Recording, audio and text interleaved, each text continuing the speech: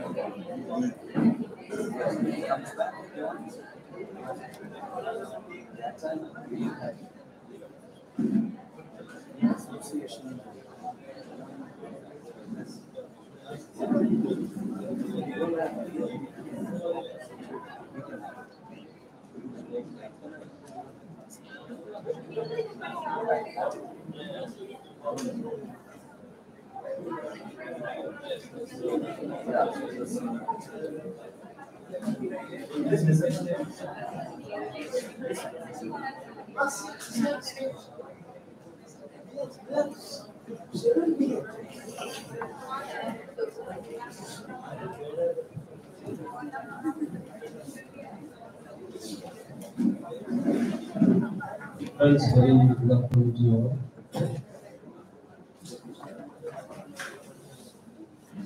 Welcome back.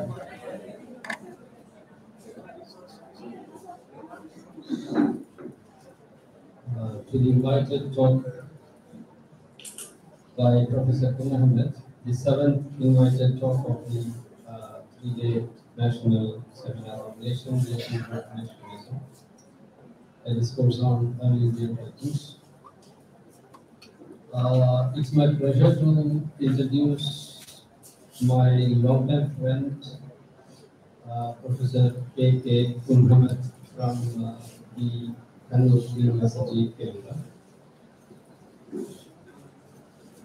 I am very proud to introduce Professor KUNHAMMAD as an alumni of art from Vijayapura, where he did his PhD under the supervision of Professor Prof, a stalwart in literary criticism. Professor KUNHAMMAD is now heading the Department of English at Kannur University, and in addition to his headship, last month he assumed the office of the Dean Faculty of Language and Literature. And he is a very great scholar and a very powerful orator.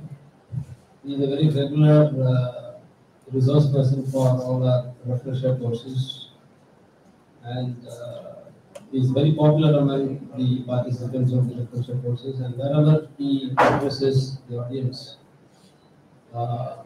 he has the habit of keeping them gripping and keeping them engaged. So, such a powerful orator and a very, very reputed scholar is amongst us. And he is going to deliver his talk on nationalism and art, Dissemi-Nations and Imagi-Nations. I welcome you on behalf of Nationhood University, Pondicherry University, and Central University of Karnataka. And on my personal behalf, I welcome you, Professor KUNHAMMAD.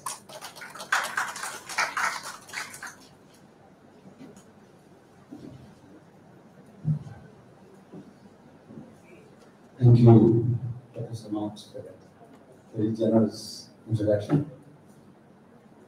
First of all, I'd like to thank Professor Prof. We met at the International Conference in Pondicherry University organized by Professor Marx a few months ago. And I was amazed at the presentation that Prof did about culture studies. And I was actually really amused to know that, surprised personally to know that he had done his PhD before I had heard of culture studies. He had done his PhD in culture studies. And his humor, his sense of intimacy finally got me here for the first time. This is my first trip to Tirunelveli, and I thank Professor Prabha and Professor University and Dr. Marx for this opportunity. Now,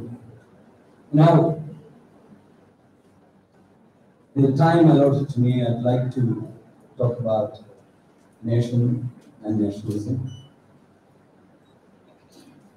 How do we talk about something that we know very, very well? You know, the philosopher Hegel has said something very interesting about familiar. He said that the familiar, just because it is familiar, cannot be known. The familiar usually is not cognitively understood because it is familiar. We think that we know, and because we think that we know, we don't try to know further. There are so many ideas like that. Nationalism is one such. Hegel went on to say that any idea, when you analyze it, your job is to destroy that idea, the form of that idea. You know, the form in which this idea has become familiar to us.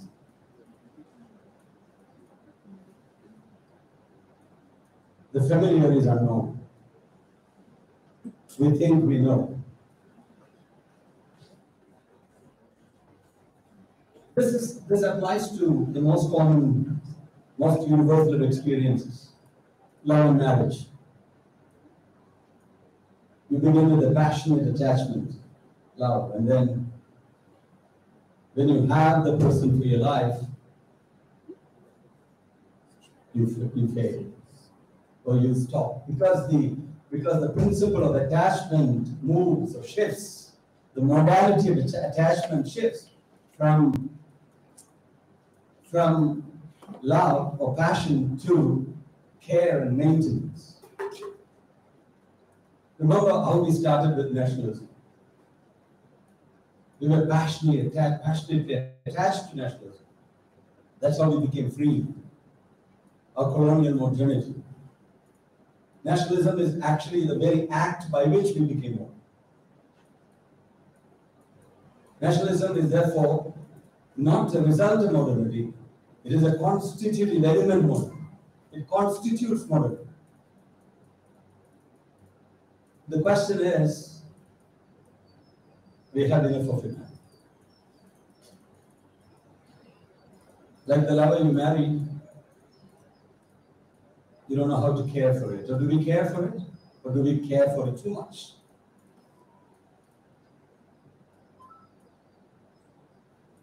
Can we be after nationalism? That's a topic, you know, nationalism and after. Is there an afterlife to nationalism? In an article written by Arundhati Roy in 2009, she asked another very interesting, related question. He said, a lot of people ask questions like, is there life after death? Let me add one more question to the cart. Is there life after democracy? This was a question she asked in 2009. And last week, in her address at an international conference in Sweden, she made a speech about, again, India and India's version of nationalism, where she actually said, she quoted herself, is that I'm going to quote a line for myself, not because not to prove that I've been proven right, I told you so. No, because I think it's even more valid today. Is there life after democracy? What is nationalism doing? I mean, is there life after nationalism? What is nationalism doing to our democracy? We cannot be after democracy. Nationalism has its own advantages. I've heard about it. Should we be talking about a life after nationalism? Because in English, the word after itself has two meanings, mainly. You're after something when something is finished. Now you're all after lunch. There's an after lunch session.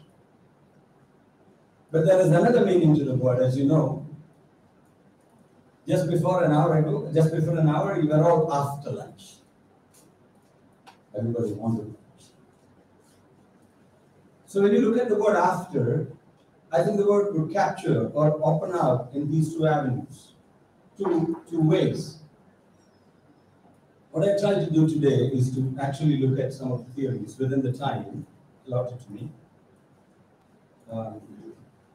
I know the title is Imagi-Nations or Imagining Nations and Dissemi-Nations, and nations being disseminated. There are two links. I don't know how far I can go, but what I try to do is to take you through a few works of literature, especially theory as well. I think theory is literature. Theory is not divorced from literature. The way you understand theory, I mean, that's a totally different question. Anyway, let me begin with a quote from E.V. Ramakrishna's work. I've looked at some of the Indian writings, but I don't think I'll have the time to quote them all. But let's begin. Let's talk about nationalism. Let's assume that nationalism, probably at least the concept of nationalism, is alive today more than any time in history. But it's being put to different uses. It's doing things to us. So instead of talking about the time given here in 1950, nationalism actually becomes problematic after 1950. At least, the most important theorizations happen after that. I'll be looking at some of them. What exactly is nationalism, the way we understand it? Let me quote from a poem from E.V. Ramakrishnan. The title of the poem is To a Writer in Exile. I think it was published in 1990 or something. To a writer in exile. This is what he says. Perhaps you have only crossed over the bridge, not burnt it behind you. And in the country and your exile, you will be aware of an absence as acute and real as the pain an amputee feels in the lost limb. An absence stronger than any presence. This is a point, unquote.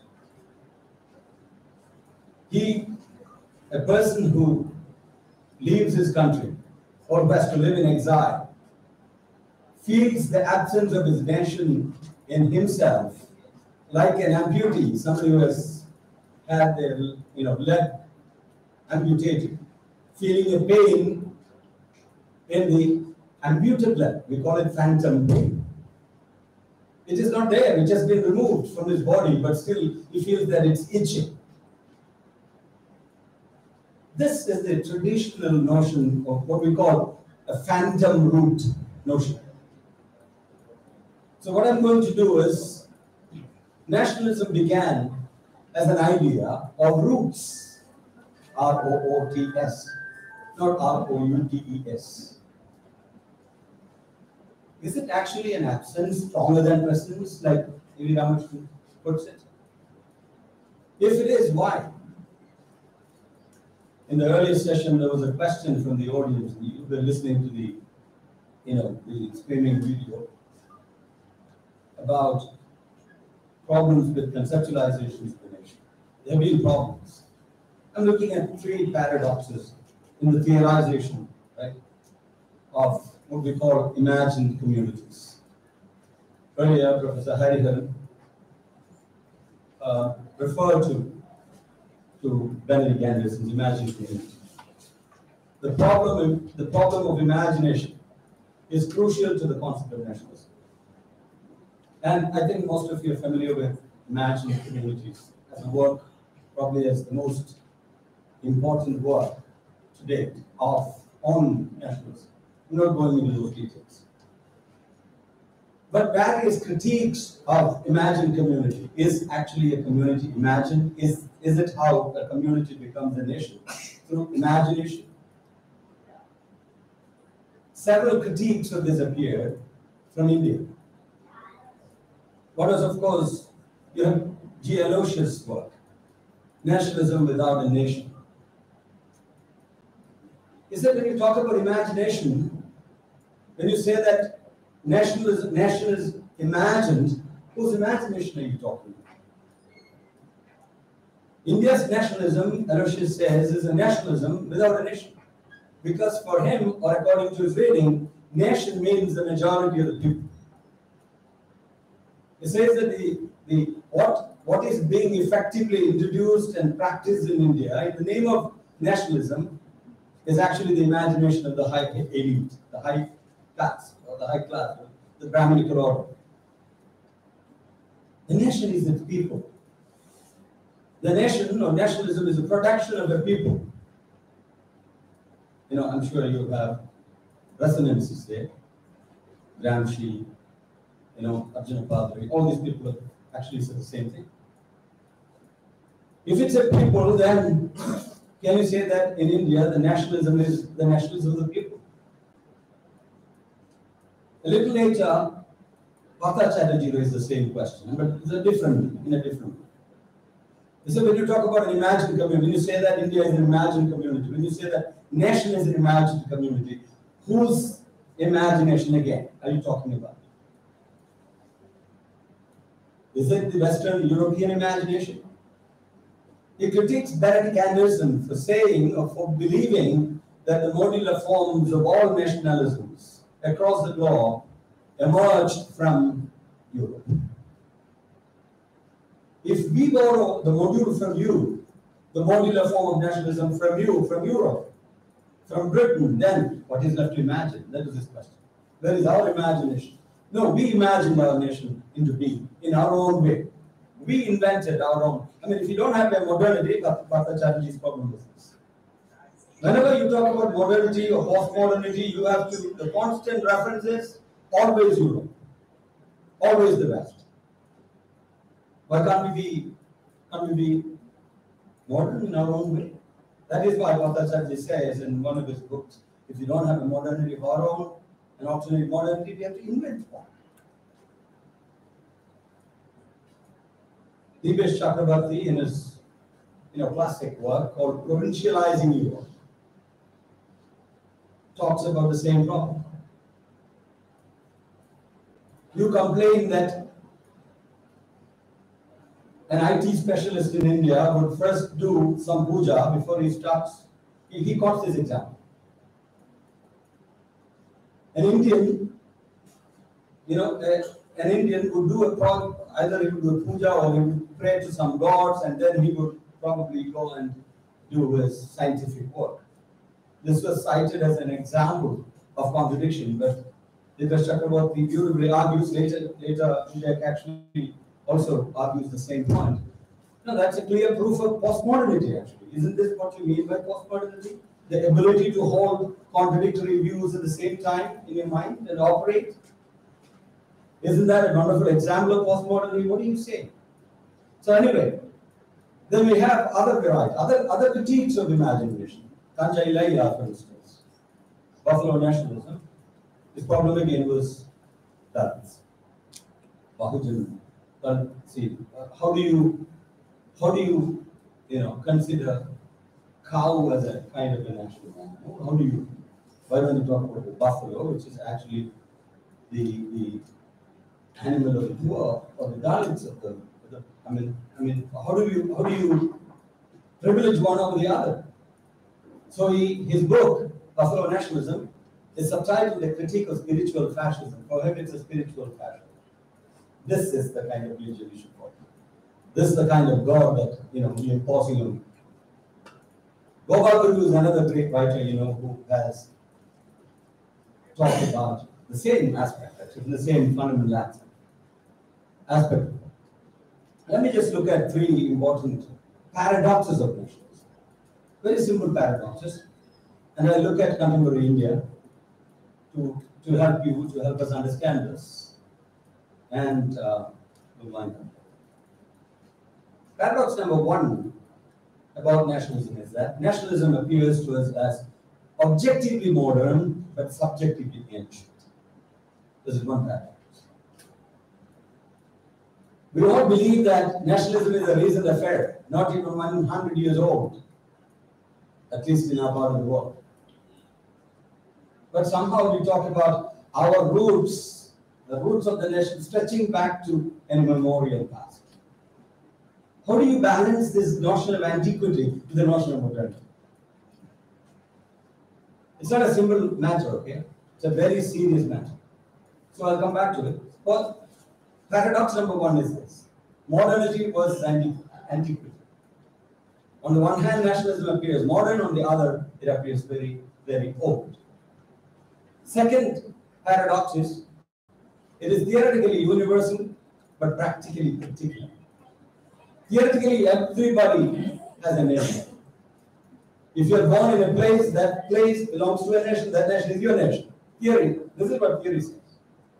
But all over the world, countries are spending all their energies on deciding who actually in this particular nation is not part of the nation. We call it the paradigm of immunization. If you have a virus attack, you immunize yourself, so that the virus is destroyed. Some people in this country are considered as viruses that should be destroyed, otherwise it will affect the health of the nation. Dalits, Muslims, Christians, I'm not saying that every one of us, but the way nationalism is being practiced in India today, we believe it's universal when you talk about it. Everybody. Then what are these refugees doing in the world? Why do we have such an influx of such a proliferation of refugees across the world?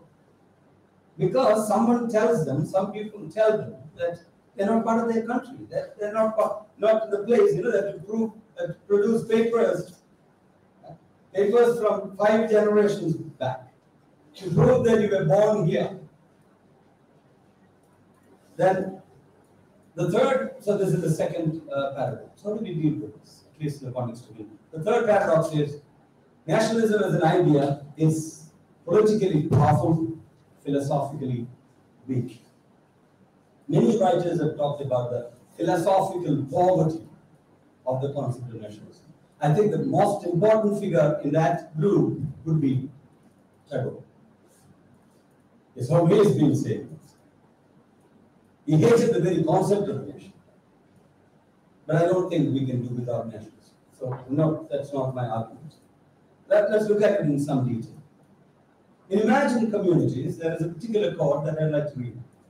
Quote, if nation states are widely considered to be new and historical,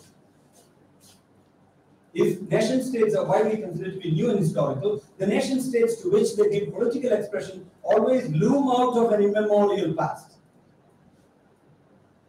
Nationalism must be new in your place, but the moment you become a nation, suddenly an immemorial past emerges from somewhere.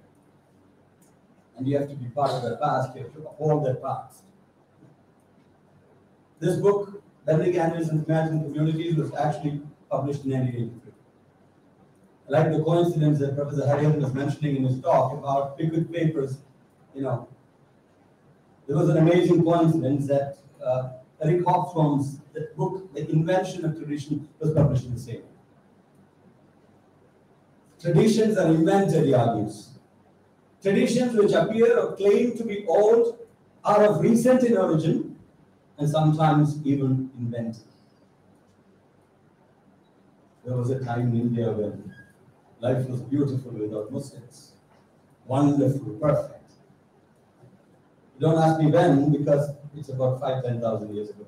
And we are going to work hard to get to that place. We even had plastic surgery. How do we get those days back?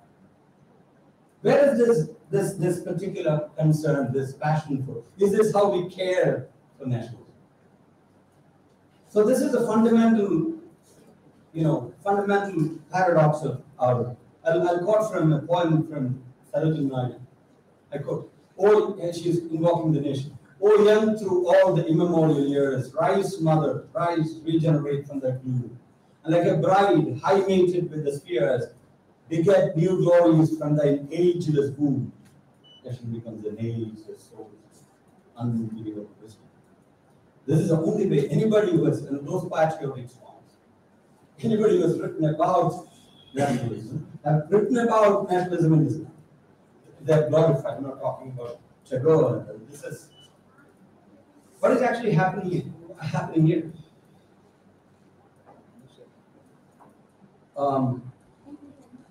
Nationalism, according to this way, is on the one hand modern, on the other hand it is anti.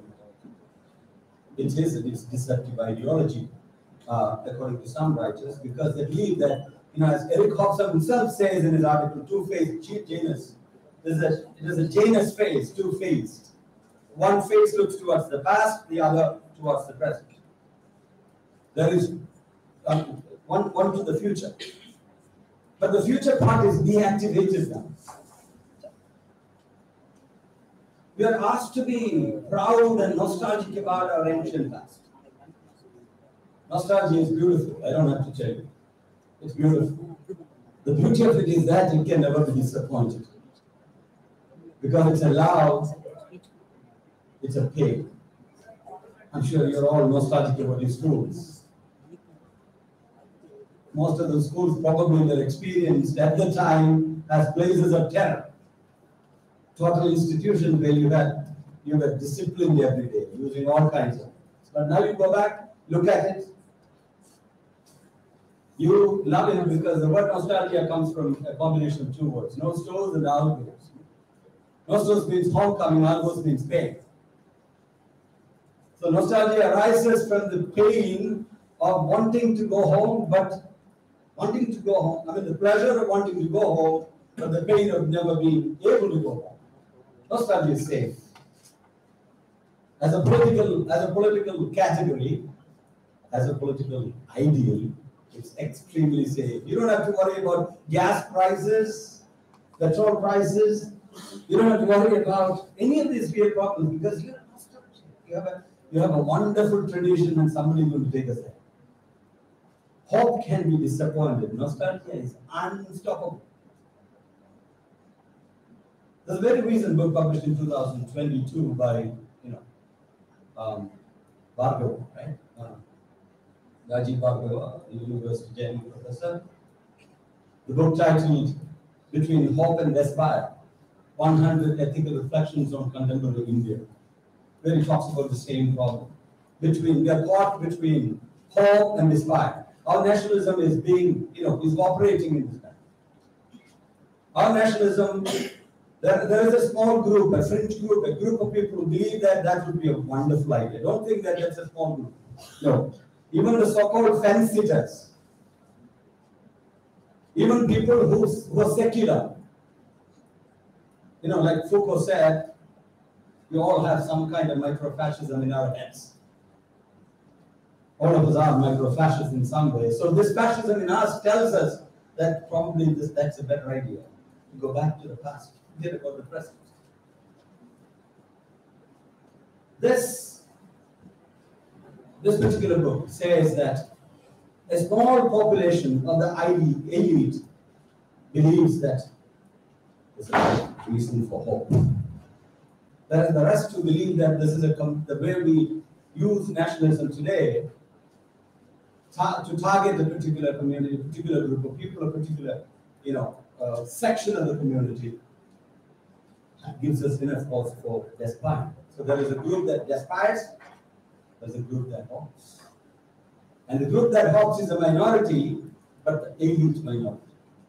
They'll do anything possible to make sure that the majority of what G. Aloysius calls the nation, majority poor people who toe the line. In other words, antiquity, the feeling of antiquity is a subjective kind of thing. Subjectively. Aloysius actually is talking about these particular three functions of this.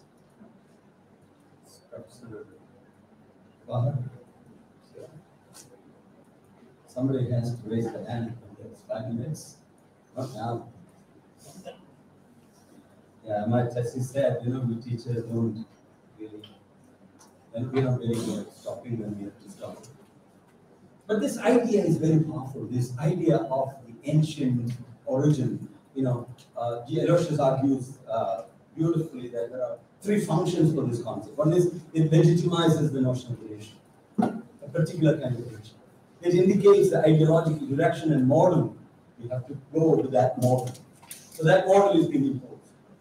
Then it makes it possible for us to bring about certain desired exclusions and inclusions from people. We can decide who is nationalist, who is not nationalist. Why is it called? Look at the second paradox. Right? Of theoretically universal, practically particular. There are two words. I think Professor in the afternoon, the earlier session, the last session he had a copy of Baba's book with him, Nationhood and Nationalism. There are actually two kinds of nationalism. One is a narrative, which we are taught right from school, all Indians, my brothers and sisters. That is the pedagogical version, that is the pedagogy we are all taught. That's called a narrative. Then there is a narration of who you are, based on your experience in real life. That's happening performatively in your real life. Every day. You can believe in the narrative, you can actually write about the narrative and get high marks in the exams. Otherwise you will fail the exams. You can do extremely well in the interview by actually producing that narrative as beautiful as you can. But in your actual life, if you are a Dalit, or if you are part of the underprivileged sections of the society, your narration is totally different. Your narration is your performative enactment of the idea of nation. That happens every day. All of us, to all of us. You can talk all you want about nationalism on podiums like this. Actually, on podiums like this, we never touch the real problems. We talk about theories that do not happen. Some people are actually totally averse to the theory is very bad. What is this theory? So all we have actually to understand the politics of nationalism in the proper sense. Because the earliest theories have told us that nationalism means the establishment of a homogeneous empty time through print capitalism. You read the same kind of newspaper, you listen to the same kind of TV, and you think that your time is the same as everybody's time. That's what Benedict Anderson says when he talks about the influence of print capitalism, actually.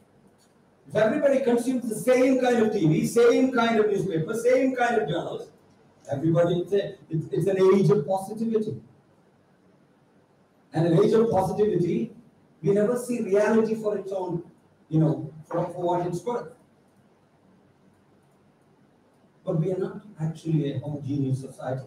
No society is a homogeneous. India is a society of heterogeneous multiplicity. Look at this crowd from different parts of India, belonging to different cultural traditions, religious traditions, living together, never thinking about whether they are nationalist or not, never experiencing what others say you should immunologically react against. We are living, the space of modern life is generally heterogeneous, we know that. And that, if that is what we are trying to homogenize in the name of nationalism, then nationalism is dangerous.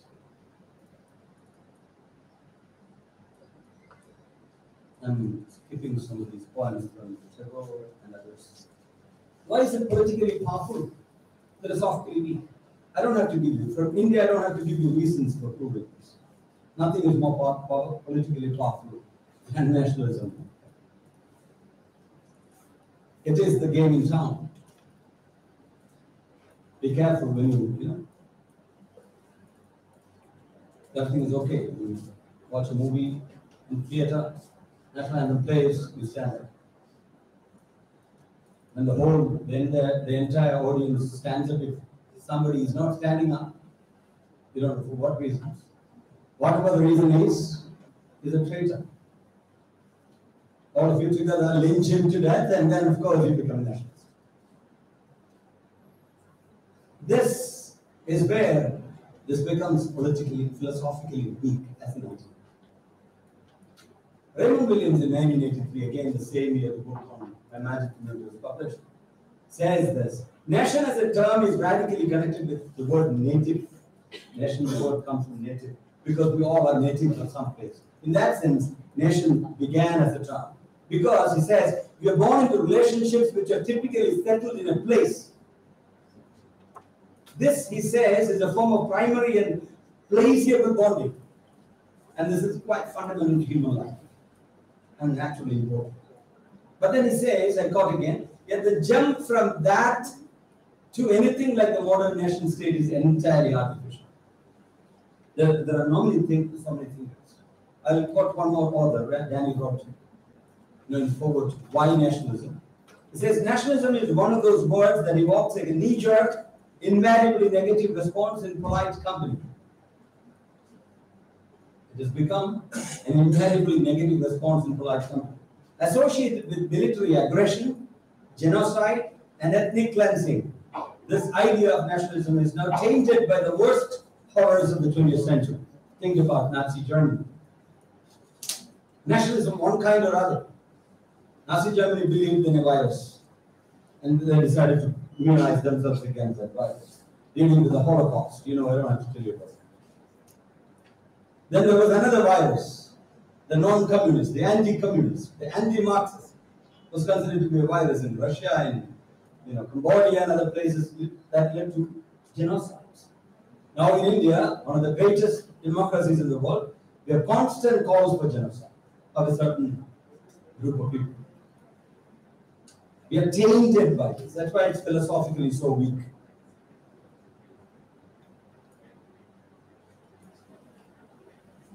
I think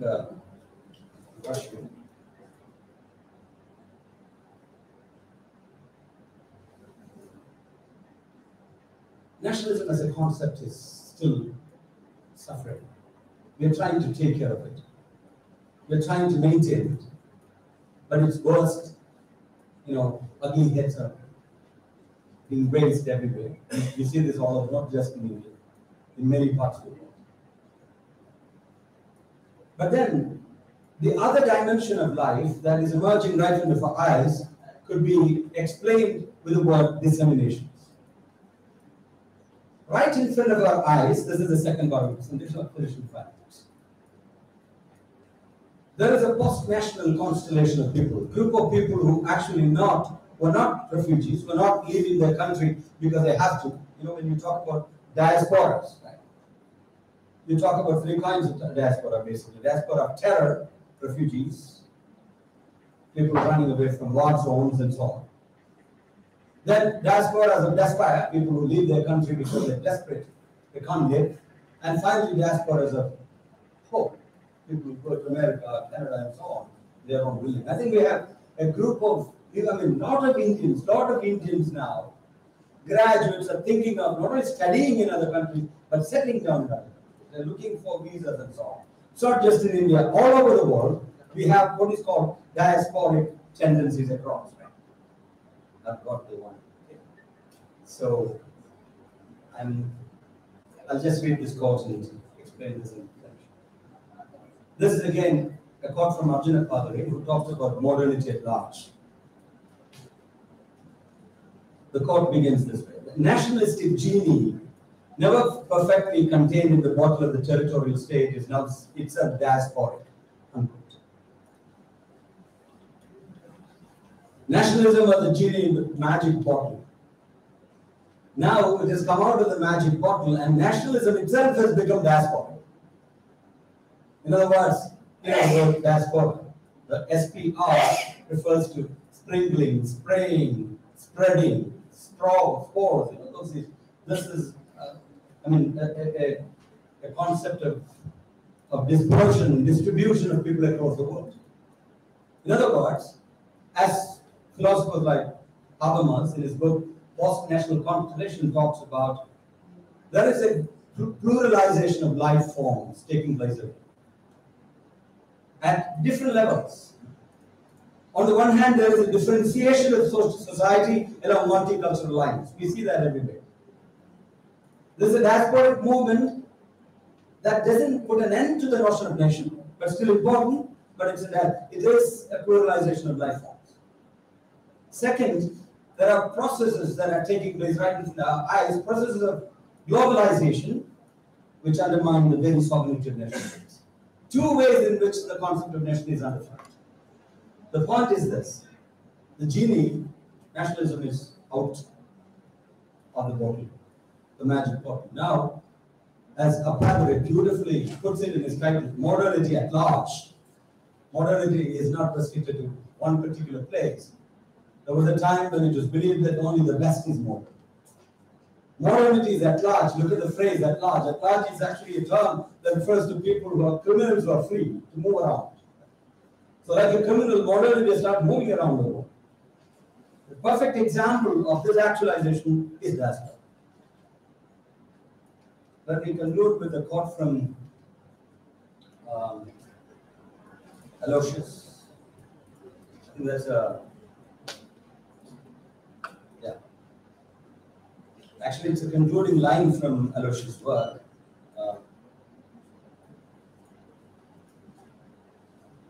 Aloysius says, unless and until the formal becomes the substantial, the threat of the potential reversal of the break, modernity will hang like the sword of Damocles over the head of the nation state.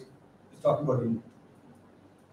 He says that there is a contradiction in India between form and substance. In other words, in form, we have everything right.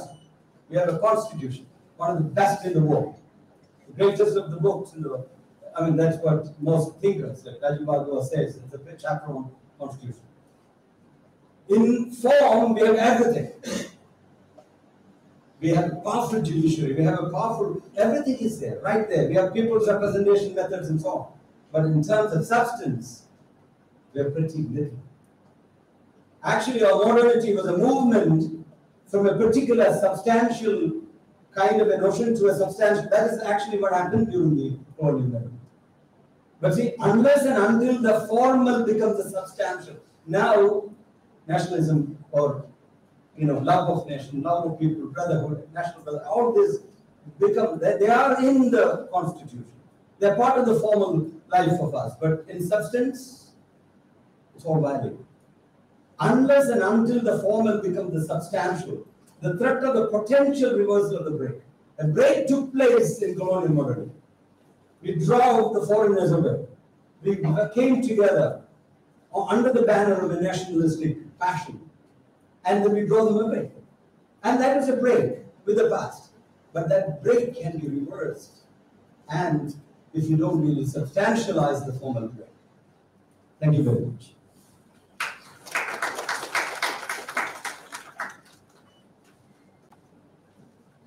As usual, it was an amazing session.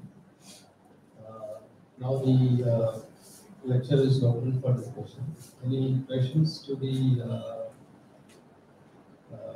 resource person, Professor?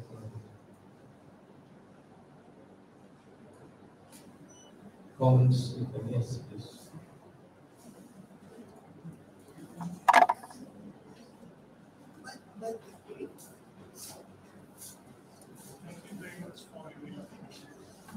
Just want to know.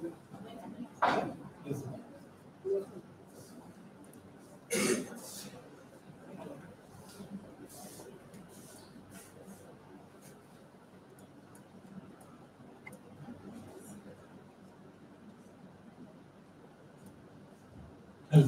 I just want to know, when we are living in the age of post-democracy, after democracy, where does the quote-unquote submerged masses, G. Aloysius has spoken of this last I didn't get the second part of the question.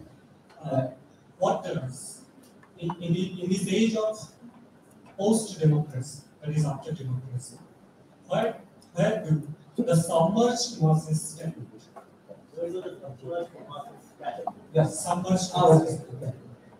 First of all, I would say that we are still not post-democracy. Very good question, by the way. That is relational. No. I mean, yeah. Because that seems to be an assumption of the question. So that's why I'm saying I understand the point. Because that is my point too, right? Because the kind of life, the kind of political atmosphere that we are living in is definitely in every way post-democratic. And again, post-democracy I don't really think is a very bad idea. If you can, I mean, I believe that the detractors of democracy should also be factored in our understanding of nationalism. That's a different question. But your question is, that is a big question actually. You mentioned G. Aloysius. What will you say? Yes. G. Aloysius. Yeah. Take that example, for instance. For him, the nation is actually not a group of people, the elite, group of people who make decisions and impose them on the entire majority. For him, the masses are the underprivileged, right? They are the people. They are the lifeblood of a particular country. And if you don't care for the lifeblood, and if this particular fire for the nation doesn't run in the bloodstream of the underprivileged, it's not nationalism, right? It is definitely not national. This is the problem. Nationalism is amazing in so many ways, as a structure, as an organizer, because it makes us move, it makes us organize. It is so many, some of the best countries in the world are nationalistic, very nationalistic. I mean, they take care of their nation very well. But the problem in our country is that the archaic, the archaic residual dimensions are actually used as the basic political tool. You do whatever you want. A small, fight at the border between India and Pakistan settles the vote in your favor. And everybody knows that. Nobody cares about, the sufferings of the adults. Nobody cares about the problems that who are horrified about the possibilities of NRC. Nobody is bothered about the millions of people who are actually out of the national register. No, nobody is worried about that, right? Because decision comes from the top. It's not just you. It's not just the underprivileged. We, the so-called privileged people, also are doing this lip service. We don't talk about the big things at all. Thank you.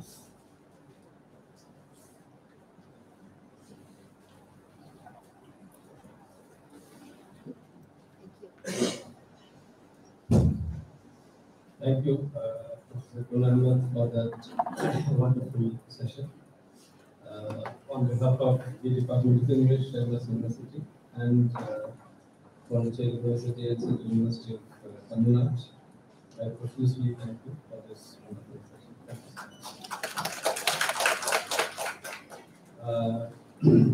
Friends, let us move on to the next session. The next invited talk is to be delivered by Professor P. Kannur, Professor and Chairman, Department of Postgraduate Studies and Research in English, Karnataka State Akkamahadevi Women's University, Vijayapura, Karnataka. I now call upon Professor P. Kannur to come out to the dais and talk about this.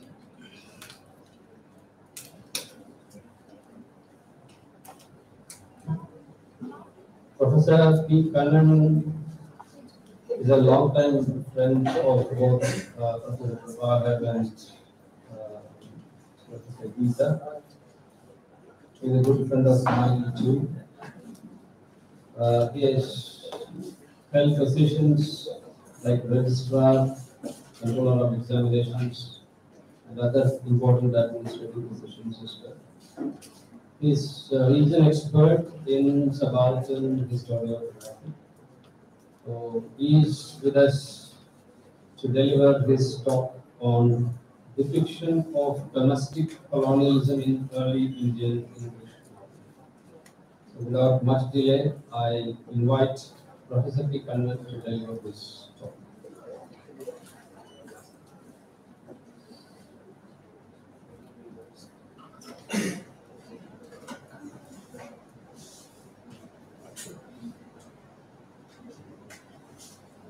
Om Mani Padmaya.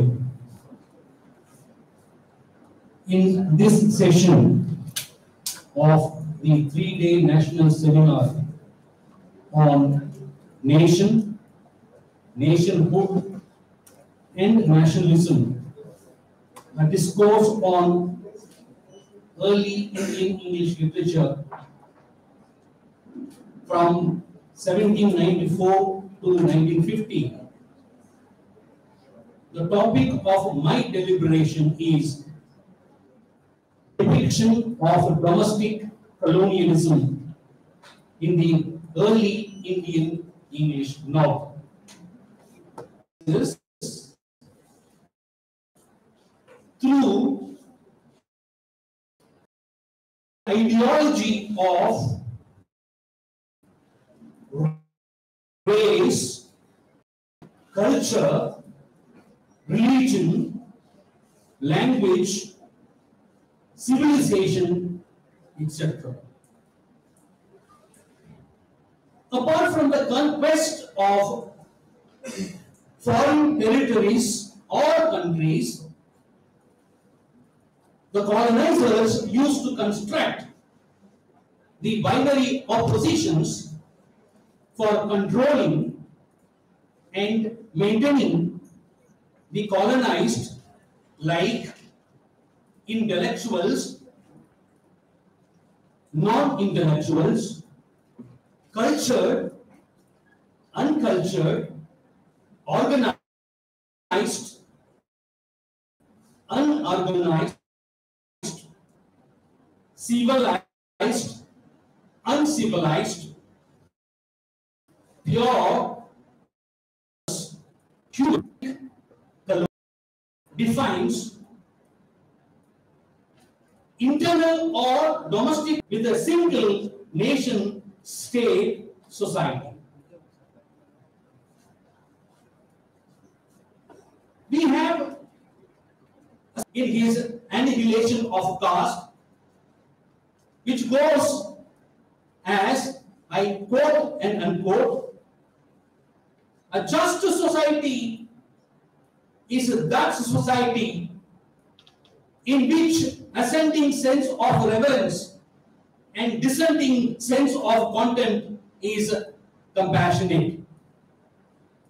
In my deliberation, I attempt to show the depiction of domestic in K.S. Venkatramani's Murugan the Tiller, which was published in 1907.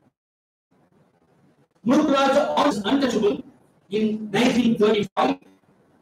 Raja Rao's Kantapura 1938. R.K. Narayan's The Dark Room 1938. And the guy K.S. Venkatramani's Murugan the Tiller is more about Ramu as a social reformer. He is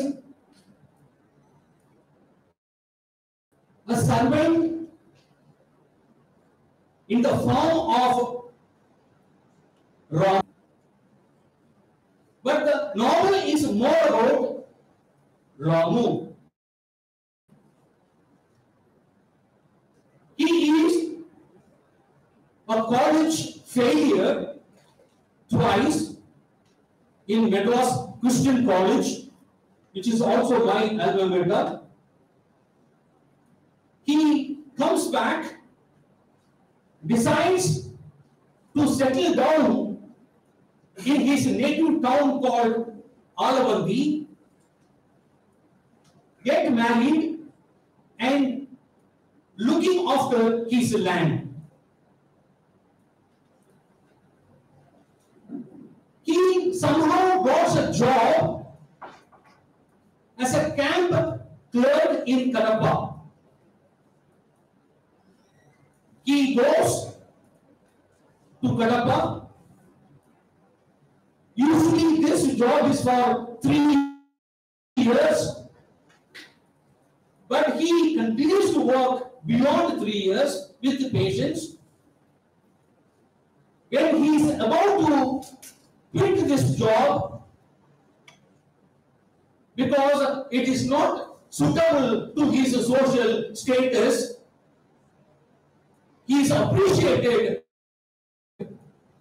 by the collector and is promoted as deputy Tahsildar. Tahsildar, he undertakes a very important project in a place called Dusi near Kanjipuram.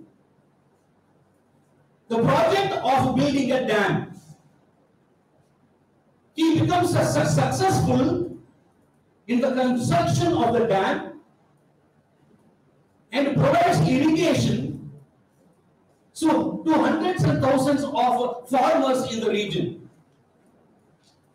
He is appreciated by the collector and he is invited by the collector for his appreciation. At this time, there is an escape of dacoits from the jail he would be able to handle properly.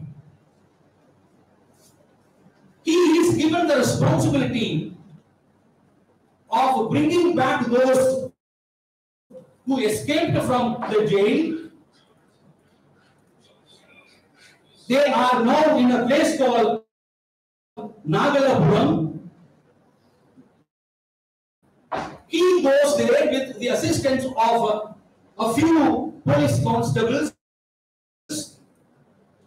When he goes there, he sees his own servant. Murugan falls at the feet of Ramu, and the whole team of dacoits surrenders before Ramu, and Ramu goes to the government with an appeal that they should be pardoned, they should be excused. And Ramu is given the same responsibility of building another dam in this place in Nagalapuram. He goes there, builds a dam, construct an ideal place for all people to live. This is also appreciated, and he is receiving a letter as a collector. So this is the career of Ramu, which shows even though he is twice failure in BA graduation, he has patience, he has devotion, he has consistency, and he is able to grow step by step to the position of deputy commissioner. This is one side. There is another side, Murugan, whose social status is that of a serf, that of a servant. His residence is described in the beginning of the novel.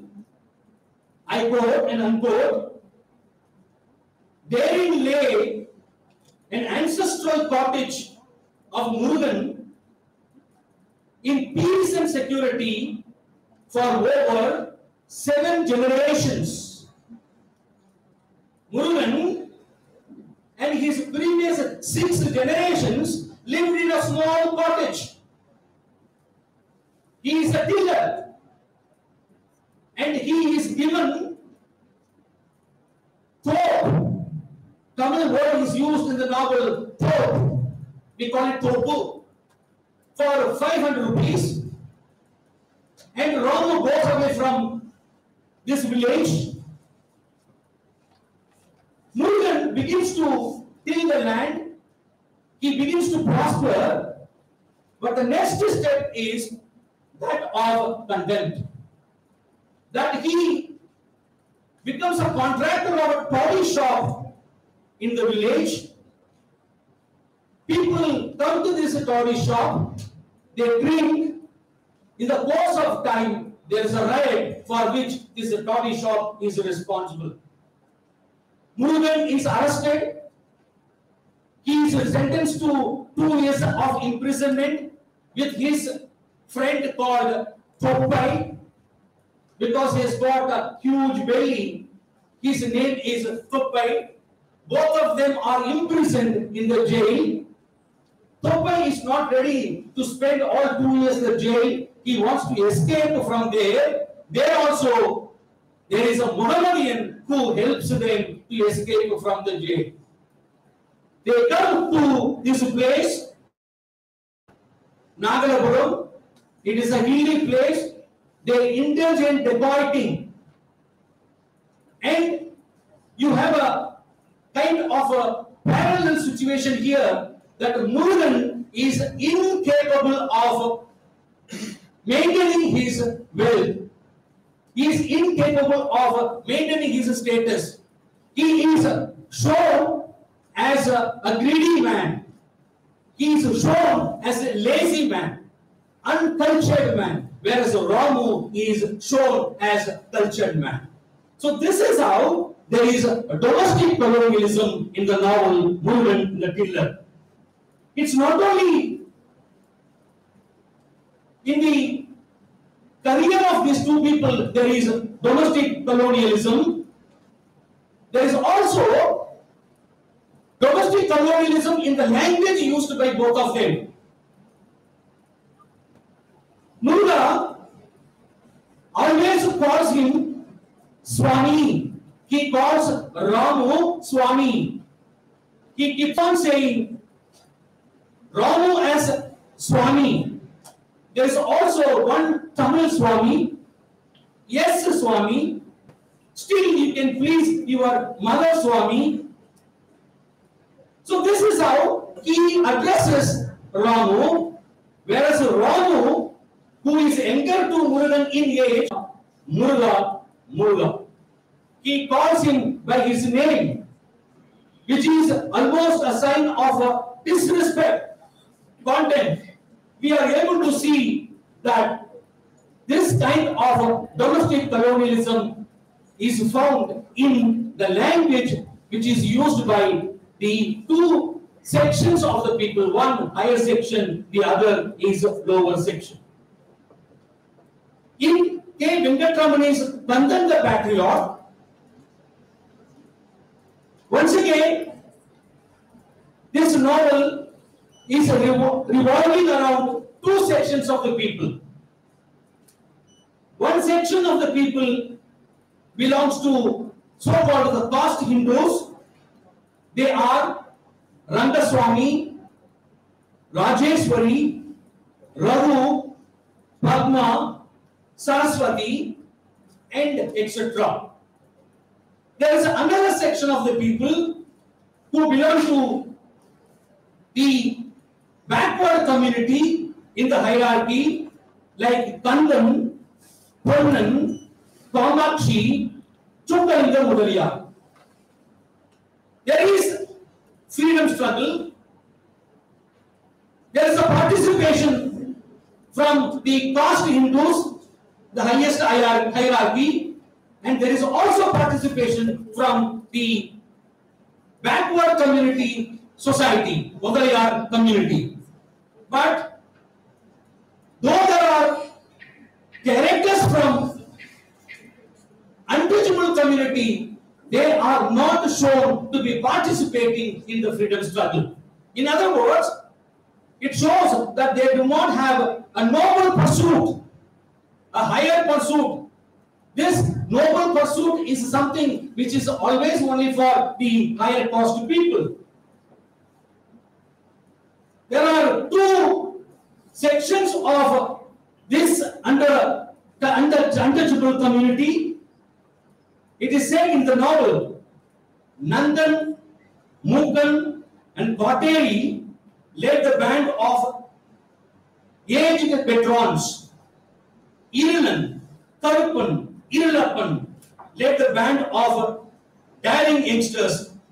These two groups of untouchable, two groups belong to the untouchable classes. What is very important here is that there is a freedom struggle.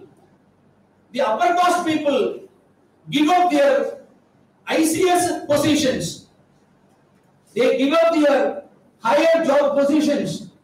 They give up their property, come and participate in the freedom struggle. Whereas the people of lowest section are portrayed to be always indulging in consumption of toddy, the local arrack.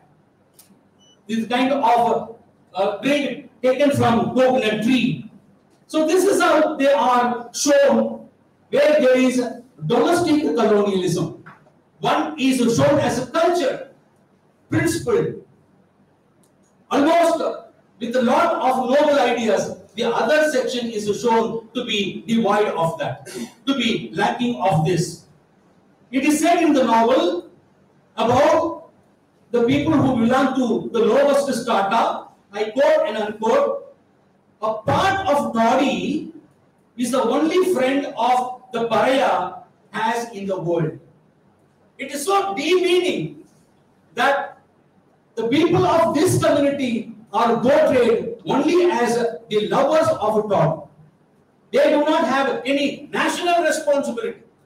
They do not have any national duty. Whereas the other section of the people have nationalism, national spirit. This is how the novel, which talks about Indian nationalism, Indian freedom, denies the same nationhood, the same freedom to the underprivileged sections of the people. So this is how it is going on. In the next novel, Mulkuraj Anand's Untouchable, which was published in 1937, we are able to see domestic colonialism in the depiction of how Bakka is treated by high society. We know the novel, we know the plot. Bakka is coming along the street. There is a jalebi shop. He is tempted to taste this jalebi. He goes and buys and he pays for this. And after he pays, how he is treated is an example of domestic colonialism. I quote and unquote, he placed 4 nickel coins on the shoe board for the confectioner's assistant, who stood ready to splash some water on them, and he walked away embarrassed. The coin which is given by Bakka is purified by pouring water, by splashing water on this. This is a domestic colonialism. One section of the people are treated as colonized, treated as slaves, treated as serfs. And there are also traditions which are example of domestic colonialism in Untouchable, that untouchables are not freely allowed to walk along the road whenever they feel like. Whenever there is another higher caste man is found on the road, he is supposed to give side. This tradition is also there in Untouchable, which is an example of domestic colonialism. I quote and I unquote, keep to the side of the road, you low caste vermin. He suddenly heard someone shouting, do you know you have touched me and defiled me? Now I will have to go and take bath to purify myself. This kind of tradition is a tradition of colonialism. We are reminded of apartheid law, the law which was implemented by the colonizers in Africa, where the native people were not allowed to go to the parks, to go to the halls of entertainment. They did not have a freedom to move wherever they wanted. The same condition is prevailing in India, which is a domestic colonial situation. The same people of India, but belonging to lower strata, are treated as almost like the colored people treated in South Africa by the whites. There were traditions, and the traditions are also reflected in the novel. He is reminded that whenever he walks along the roadside, street side, he must make an announcement that he is coming, so that the caste Hindus will not come that side and get shadow polluted. I quote and unquote, "Posh, keep away. Posh sweeper coming. Posh, posh sweeper coming. Posh, posh sweeper coming." This is a tradition which prevailed in the country, which is also reflected in the novel, and this is the tradition of a domestic colonial tradition. People are treated as colonized within their own country, within their own society. And the language which is also used is discriminatory, as we saw in the previous novel. The low caste people are addressing the higher caste people, "Oh Maharaj, Maharaj." They address him Maharaj. Whereas the higher caste people treat them very badly, use the language like this: "Get away. You noisy curse. Get out of the way. You swine. You cockade son. You swine. You dog. Low caste. Vermin. Get off steps, you are scavenger, you dog." So in language also there is a discrimination. The language is used by upper caste people towards the lower caste people is full of contempt, whereas lower caste people are using the language of reverence to address the higher caste people. So this is how we are able to see domestic colonialism in Untouchable also. Raja Ram's Kandapura is a very famous novel of Indian freedom struggle. It was described that whatever happened in Kandapura happened everywhere in the country. There was this kind of remark about Kandapura. But if you go through the novel very minutely, you will see the examples of domestic colonialism. The streets are named after the caste. When the streets are named after the caste, the higher caste streets are respectable, whereas the names of low caste streets are irrespectable. You see in the novel Brahmin quarter, a Paraya quarter, Potter's quarter, a Weaver's quarter, and Shudra quarter. And the characters of low caste people are given the prefix of caste, which is not given to the upper caste people. Paraya Siddha, Paraya Ramaka, Paraya Tippa, Paraya Work, and names also Paraya Work, Paraya Business. So this is how names are also used with the caste names which show contempt towards them. When Murthy is coming back from the street to the house, his mother is speaking to him like this. I quote and unquote, "Go and stand on the steps like a pariah." You have visited the street of pariah.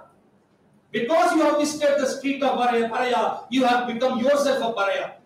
Go and stand on the steps like a pariah.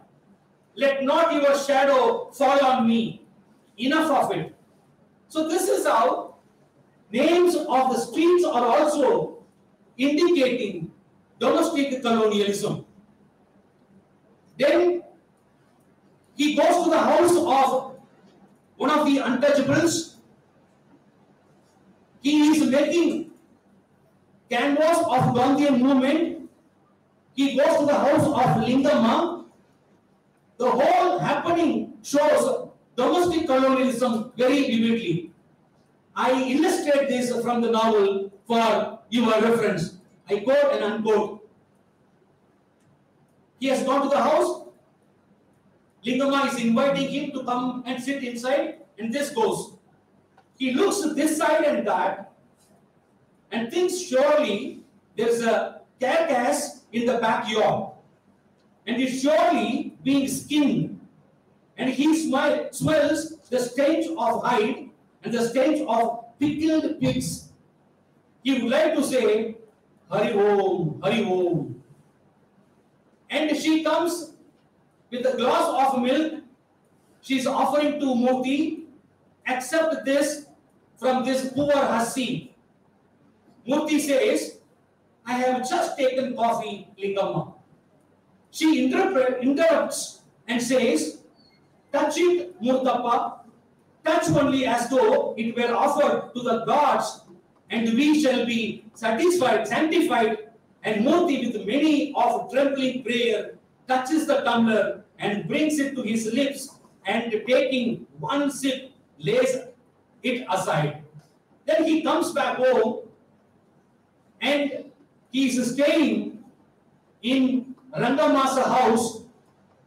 He is coming there. What happens is a very right example of domestic colonialism. I quote and unquote. But as he goes up the steps, something in him says, nay. And his hair stands on the end as he remembers the tumbler of milk and the paraya home. He says to Rangamma, he has gone for the first time, entered a paraya house and asked if he is permitted to enter. And Rangamma says, just come the other way around, Murthy. There is still hot water in the cauldron and fresh clothes for the meal. So Murthy goes by the backyard. When he has taken his bath and clothed himself, Rangamma says, maybe you'd better change your holy thread. So there is national movement one side, fighting for the freedom from the colonizers. The other side, within the country, the same freedom is denied to the people of the same village. In the same whole country, there is a denial of freedom, there is a practice of untouchability, and this is what is paradox in the freedom struggle. I'll quickly finish in 5 minutes. Then we have R.K. Narayan's The Dark Room, which was published in 1938. It was published by Macmillan in London. I say this because in 1938, a very few people could read English in India. A very few people could read and understand English in India, and I don't know whether there was any percentage from the backward community to read and understand English. It was published in London. When people read the novel in London, what kind of image they get about our people here is something very important. This is about the family story of Ramani and Savitri. Ramani is working in some company. They have 3 children, 2 boys and 2 daughters, 1 boy. Ramani pursues post-marital relationship with his colleague, Shanda boy from Mangalore. She becomes upset. She gets headache. She goes to the dark room whenever there is a headache for her. Then she tries some methods to impress her husband, to draw her husband towards her. She fails. Later, she decides to commit a suicide. She goes to the river and jumps into the river to kill herself. She is rescued by a man called Mari, who is a blacksmith and burglar. He is the one who visits the street for lock repair, lock and key repair. Whenever he finds some houses locked for many days, he also enters and makes theft. He also steals property from there. This woman belongs to upper caste and she is rescued by Mari. Mari takes her to his house. His wife Ponni cooks food for her. She offers food cooked by Ponni, but she is not ready to eat the food cooked by Ponni. She does not want to eat food outside in the house of not her community, upper caste community. She sends for banana from the shop.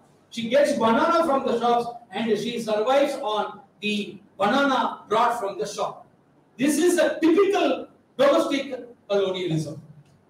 One side, we are talking about freedom for all. The other side, the woman is not ready to eat food in the house, the owner of which has rescued her life.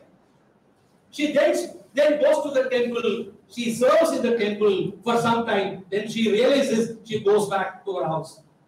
My idea of sharing with you, the idea is that there is a domestic colonialism. This Savitri, who belongs to upper caste, is saved by Mari, who belongs to lower caste. She should have been grateful to him. She should have been faithful to him. Whereas she treats him as a man of low caste. And this attitude is the attitude of colonization. And that happens within India, so it is domestic colonialism. Another novel is Akkamahadevi, The Guide. You also know this. I would like to draw your attention to domestic colonialism in this. Rosie, who is the wife of Margot, is separated from her husband by railway Raju. He observes her inclination towards dancing and he makes her a great popular dancer. This is one side. But let us try to understand the background of Rosie. Rosie tells this to Raju, I quote and unquote, I belong to a family traditionally dedicated to the temples as dancers. My mother, grandmother, before her, her mother. Even as a young girl, I danced in our village temple. You know how our caste is viewed? Raju says, it's the noblest caste on earth, I said. We are not considered respectable. We are not considered civilized. These are the qualities I mentioned at the beginning, or the attributes given by colonizer to the colonized. She is a dancer from the traditional dancing family, and she is not recognized, she is not civilized, she is not respectable. A different life was planned for me by my mother. She put me to school early in life. I studied well. I took my master's degree in economics. Now, Rosie is MA in economics. In 1958, if anybody had completed MA in economics, she or he would have got a good job. She would have got a government job or a private job. She would have got a good job. But in the novel, though she is MA in economics, she is married to a professor, separated from him, becomes a mistress of Railway Raju. Then she is sent back to Madras, where she is going to start her career as a dancer. She may be a public dancer today, but that is once again the continuation of her past tradition. Her mother was dancing in the temple, now she is dancing in the open stage in the village. Whereas Railway Raju is a school dropout. He could not complete his school education. He goes to railway station where there is a bookshop of his father. Sometimes he works there. Then he becomes a Railway Raju. He becomes a tourist guide. He is committing forgery. He is imprisoned. Then he comes out. He is mistaken for Swami, Sadhu. And though he is a fake Sadhu at the beginning, at the end of the novel, he goes to the river, he drowns himself, he becomes a genuine Swami. He is given dignity. He is given respect. He is promoted, elevated to a very genuine Swamiji or Sadhu according to Hindu tradition, whereas MA graduate is pushed back to her old tradition of Devadasi, of dancing in the temple, which is a clear example of domestic colonialism.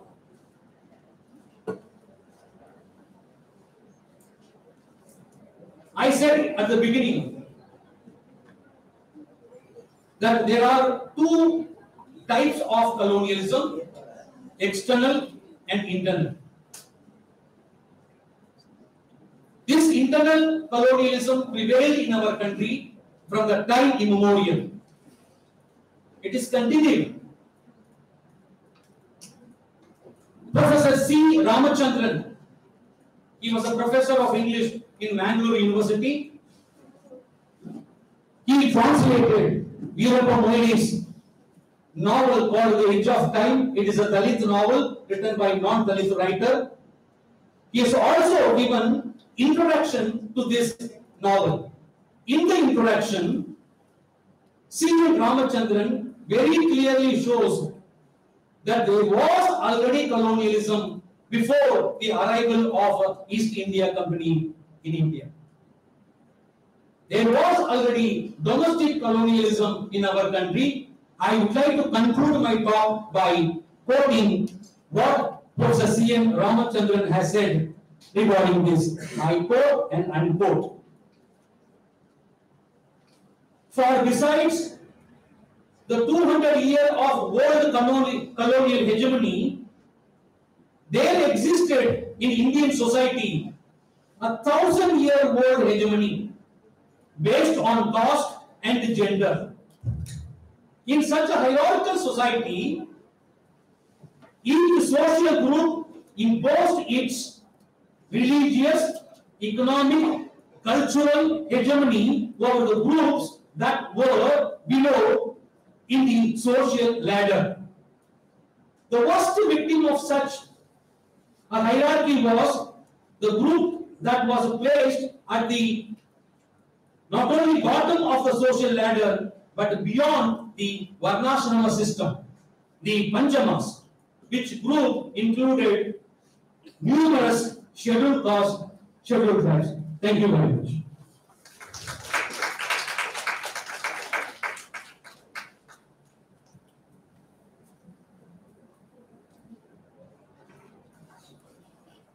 Thank you, Professor Kannur, for that brilliant presentation.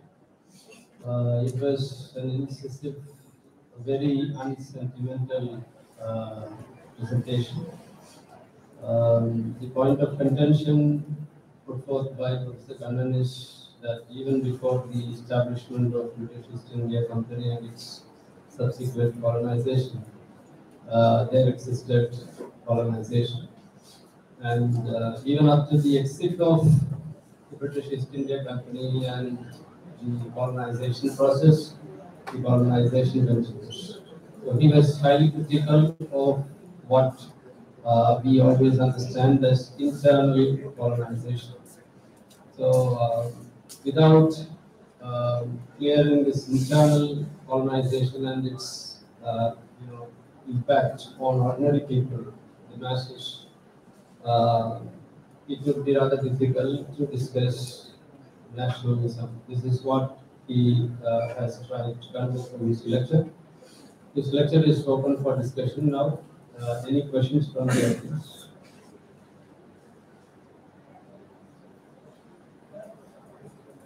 Are there any questions online? Yes, sir. We have few questions and few comments on the speech.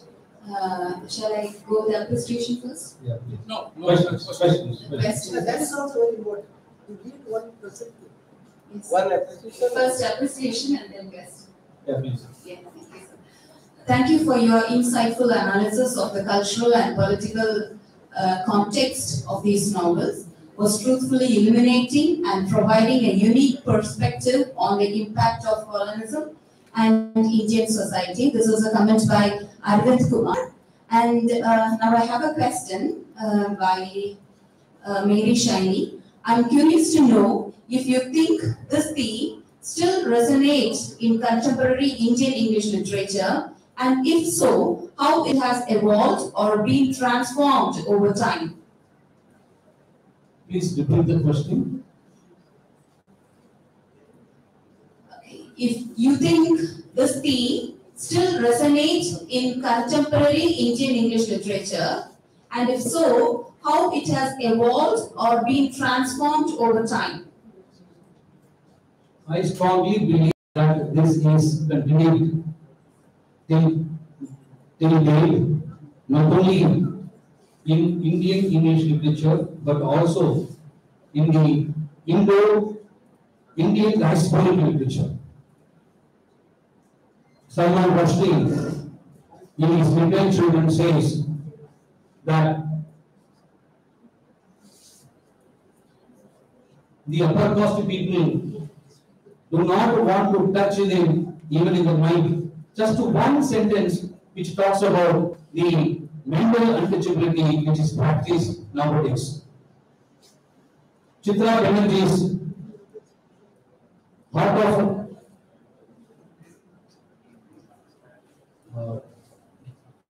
Chitra Banerjee's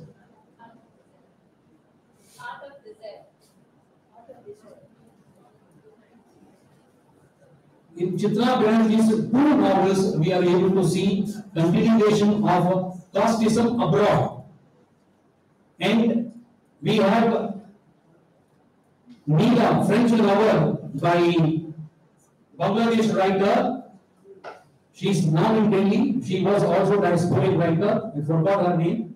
Neela is a Dalit character who is married to a French restaurant owner in France. Casteism is continued there. Then, Professor Prabhakar spoke about it. Cinnamon Gardens in Bharathasan University some 15 years ago. Shyam Selvarai's novel Cinnamon Garden is a novel where there are diaspora from India, Mughal community. They are not ready to marry the Dalit community women in Sri Lanka. He is ready to have license with the Dalit woman. When his son Arun is in love of a Dalit girl, he is excommunicating him. He doesn't want to see him. He comes to India, he goes to Bombay, he dies there. So this casteism has not only prevailed, continued in India, in Indian English literature, it is there in diasporic literature also. There is one Indo-British Punjabi writer, I have forgotten her, she has written Shame, Daughters of Shame, Shame continues, a very nice writer. There also in England, among the diaspora of Indian, Indo-British diaspora, there is casteism. Intercaste marriage is prohibited. It is a taboo. Actually, when the girls are very young, the photos are sent to India, Punjab, and the groom's photos are also sent here. Marriage is done without the boy and girl see each other. There is once again intercaste love, but honor killing is what is the result there. So this is how this continues not only it's a reflection of what is continued in the society. It is there in Indian English literature at present and Indo-Indian diasporic literature also. Well said. Thank you. Sister of My Heart is the novel name. Yeah. Sudha falls in love with a Dalit boy. She is prevented to marry him. She is married to her own caste man. Later, her mother-in-law is very bad. When the fetus is known female, she is driven away from home. She comes to America with her cousin Anju. She gives birth there. The boy continues. He goes to London also. But they are not able to continue their past love because of this caste barrier. Yes, sir. Thank you so much. We understand that even after having so much of education and culture, we have not yet civilized. Thank you, sir. Thank you. From the bottom of my heart, I thank Professor Kannur for that wonderful session. Thank you so much. We have one more session now. It is the 9th invited talk by Dr. Rajesh Karnataka. Associate Professor, Department of English, University of Mumbai, Maharashtra. I now invite Professor Rajesh Karnikal to come on to the dais and occupy the seat. He is with us to deliver his lecture titled Homes Within the Home and Nations Within the Nation, a Critical Perspective. So without much ado, I now invite Dr. Rajesh Karnikal, our friend and Associate Professor, Department of English, University of Mumbai, to deliver his talk.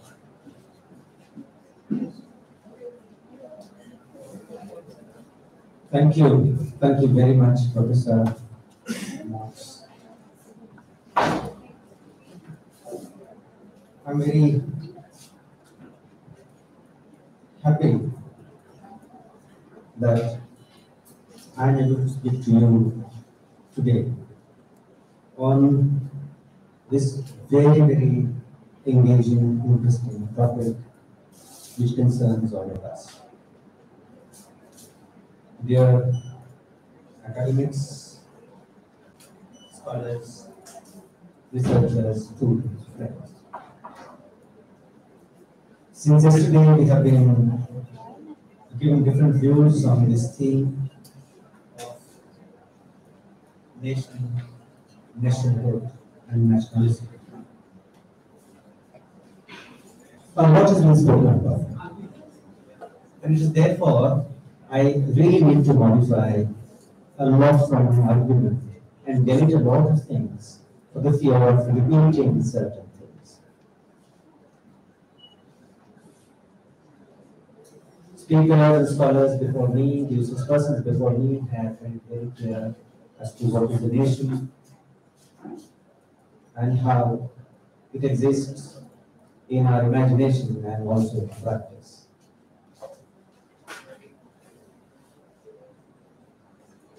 We have been given to understand certain notions about nation, nationhood, nationalism from academic syllabus.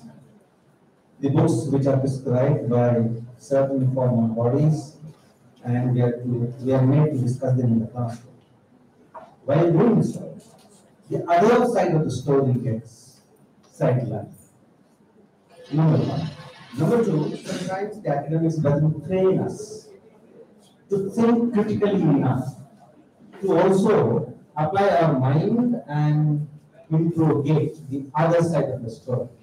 And it is therefore, seminars and conferences like these are extremely important, I feel. And I'm sure this seminar particularly is doing the same thing. There could be a lot of things which we know and we believe them to be true. Excuse me, Dr. Rajesh.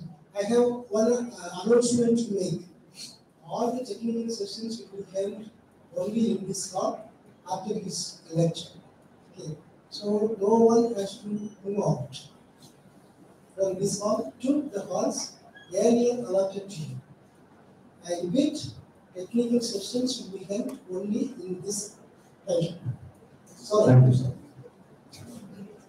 So the other thing, the other side, and in the process of learning these things in academics in the classroom, we develop a kind of faith that whatever we have learned in the classroom is the only reality, and there is no reality beyond this. And therefore, when scholars and academics would come here and talk to you of the other side, sometimes it becomes a little shocking. Because we feel the speakers are biased then, but then there were always two sides, and the other side is now presented by several scholars who spoke. What is expected in academics and research is that we need to be impartial, going beyond biases. But even though we expect this, there is certain bias which is formed in the process of learning in the classroom. And then, in society when we move, society gives us a particular kind of narrative. Politics gives you another kind of narrative. And depending on the convenience, we choose and adhere to certain narratives beyond which we do not want to think, we don't want to listen beyond that. But we feel we should overcome what is called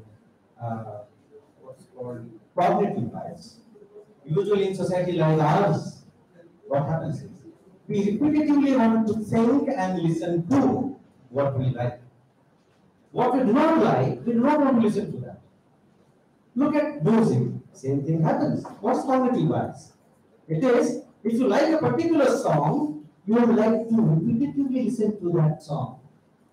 And if you do not like something, you want to disassociate with those kinds of things. By getting friendship, same thing is happening. If I belong to a particular class, particular ideology, I have friends from those locations who will speak what I like. And we will only discuss those things and nothing beyond that. So in the classroom also, suppose I am a Brahmin, I will have those friends who will speak what I like. Other people form a different group with which I want to disassociate with all the time.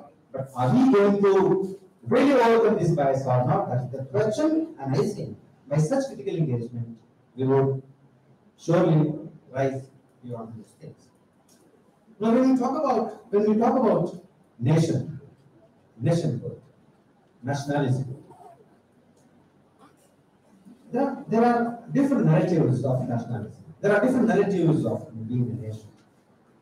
And we selectively choose them and we tend to adhere to those ideas. Now, when in India we talk about nation, we know that apart from a mainstream, there is a voice on the margin which we do not listen to very much.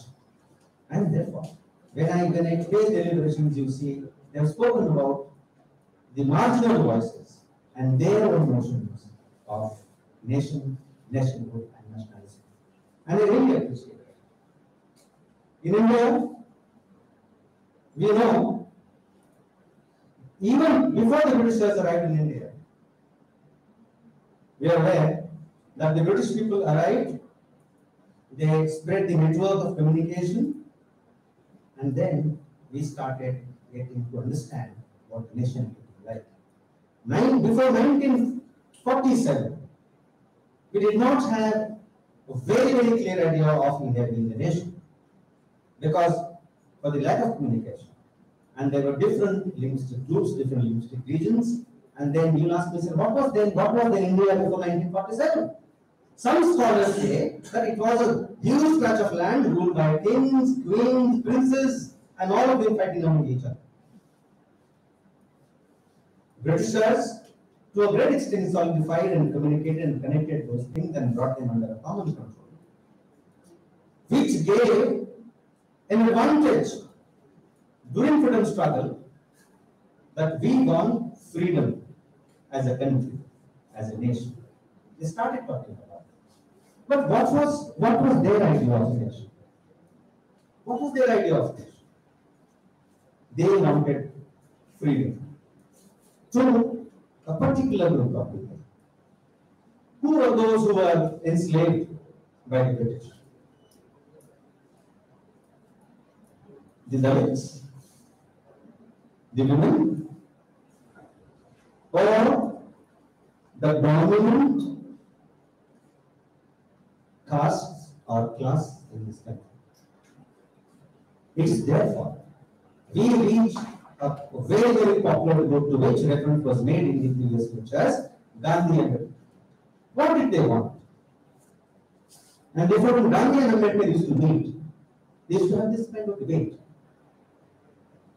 Because Dalits were enslaved by the brown side, and the brown side was enslaved by the white masters. If this was the kind of scenario, then who was in urgent need of that freedom? That was the question, which we have to understand. But even then, there is a all-level organization which claims, and we have to understand, that Ram Madhav, who belonged to RSS, he explains this notion and he says that even if you people argue that nation is a very recent concept, we in India had this concept in the name of Rashtra. And I quote him. We have to understand and take their views also in consideration, which are very, very important. Ram Madhav says that the Rashtriya concept of Rashtra, the Bharatiya concept of Rashtra, could be considered a parallel to the Western term nation, but both are also different on several terms. The primary difference between the two stems from the fact that Rashtra is more of ethnic spiritual concept, while nation is a cultural concept. Many leaders like Sri Aurobindo, Gandhi, Pandit Nehru, B.J. Tilak, Tagorji, and Deen Dayal Upadhyay dwell into the idea of Indian nation and nationalism. Now these ideas are either spiritual, metaphysical, or static. But here, we should also stop talk. If this is the mainstream idea of nationalism, there are other people who do not belong to this mainstream, who are never considered mainstream. Everything, a view of a minority becomes an Indian view, a culture of a minority becomes an Indian culture, the language of a minority can become Indian language, whereas the culture of the non-mainstream would either remain a Dalit culture, or a tribal culture, or a minority culture. This was the scenario. And therefore, Dr. Ambedkar's views are extremely important for this. Here we should explore Dr. Ambedkar's ideas and reflections of nationalism. Mr. Swadesh Singh, in his article, calls him the most celebrated Indian leader, thinker, and social philosopher of 21st century, who contributed in the 20th century, and large-scale celebrations of his birth anniversary are marked in the recent past. Observers felt that the celebrations were most widespread than those in the central year. One of the leading mainstream magazines termed him as the greatest leader of modernism. Now these two very, very important narratives. One is a direct of nation and nation building and freedom. One is the dominant caste narrative, another is from the below.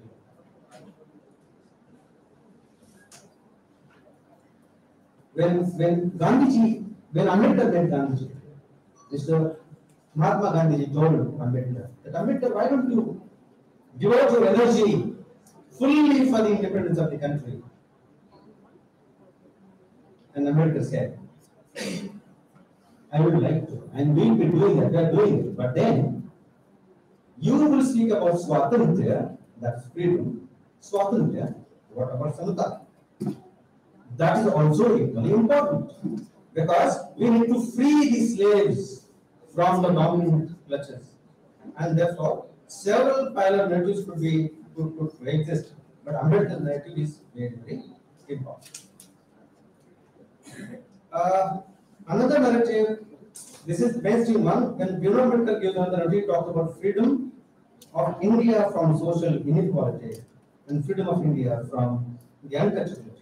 This could be understood as a narrative from the below for the upliftment of the downtrodden, deprived, and marginalized sections of society. The section that did not have any participation in public life of colonial India, Dr. Ambedkar becomes their leader and he gives voice to those people. According to S.N. Gaikwad, he says that without Ambedkar's opposition to mainstream nationalism, the process of internal consolidation of the nation would not have been carried out sufficiently enough to strengthen and broaden the social base of Indian nationalism. Now, when I do this, in the next 20 minutes, I'm going to ask you certain questions. I know, around 4:35, how difficult it is to listen to such things. But even then, there is a very, very popular misunderstanding about who is Dalit. When I assess dissertations of my scholars, I mean the PhD scholars, I see them, they routinely confusing these two terms, Shudra and Dalits. So as students, can you tell me who is Dalit? What do you understand by the term Dalit? In Sanskrit, it refers to Squeeze. Squeeze. Yeah, yeah. That's the origin of the word Dalit, right? Squeezed, suppressed, or the oppressed. But in popular terms, when you use this term in society, who is a Dalit? And I know there is no communication possible because of the distance. I will give you a few options. Usually people think Dalits are untouchables.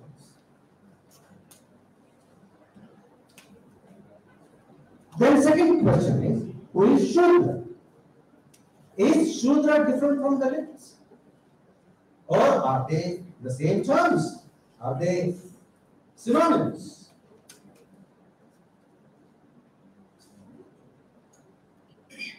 There is a film called Shudra on reservation. In Hindi, it's a Bollywood film. And when Shudras are spoken about, in the film, untouchables are shown. As if Shudras and untouchables are the same. In fact, Shudras are different from untouchables. And at least for those, if you think this becomes a little more relevant to them, I'd like to explain, take 2 moments and speak on this. Shudras are part of the 4 Varna: Brahmin, Kshatriya, Vaishya, and Shudra. The Shudras are part of the Varna. And the Shudras are unpaid servants of the upper 3 Varnas. Untouchables are beyond Varnas. And therefore, Shudras become part of the Savarna because they are the Varna system. Untouchables are beyond the Varnas. Therefore, in Hindu cosmology, when they speak about the existence of the entire world and the universe, as if untouchables were not thought of. How did they come from? Because in the cosmic man Brahma, according to the theory in the Rig Veda, Brahmins came out of the mouth, Kshatriyas came out from the arms, Vaishyas from the, some people say stomach, some say thighs, and Shudras from the feet.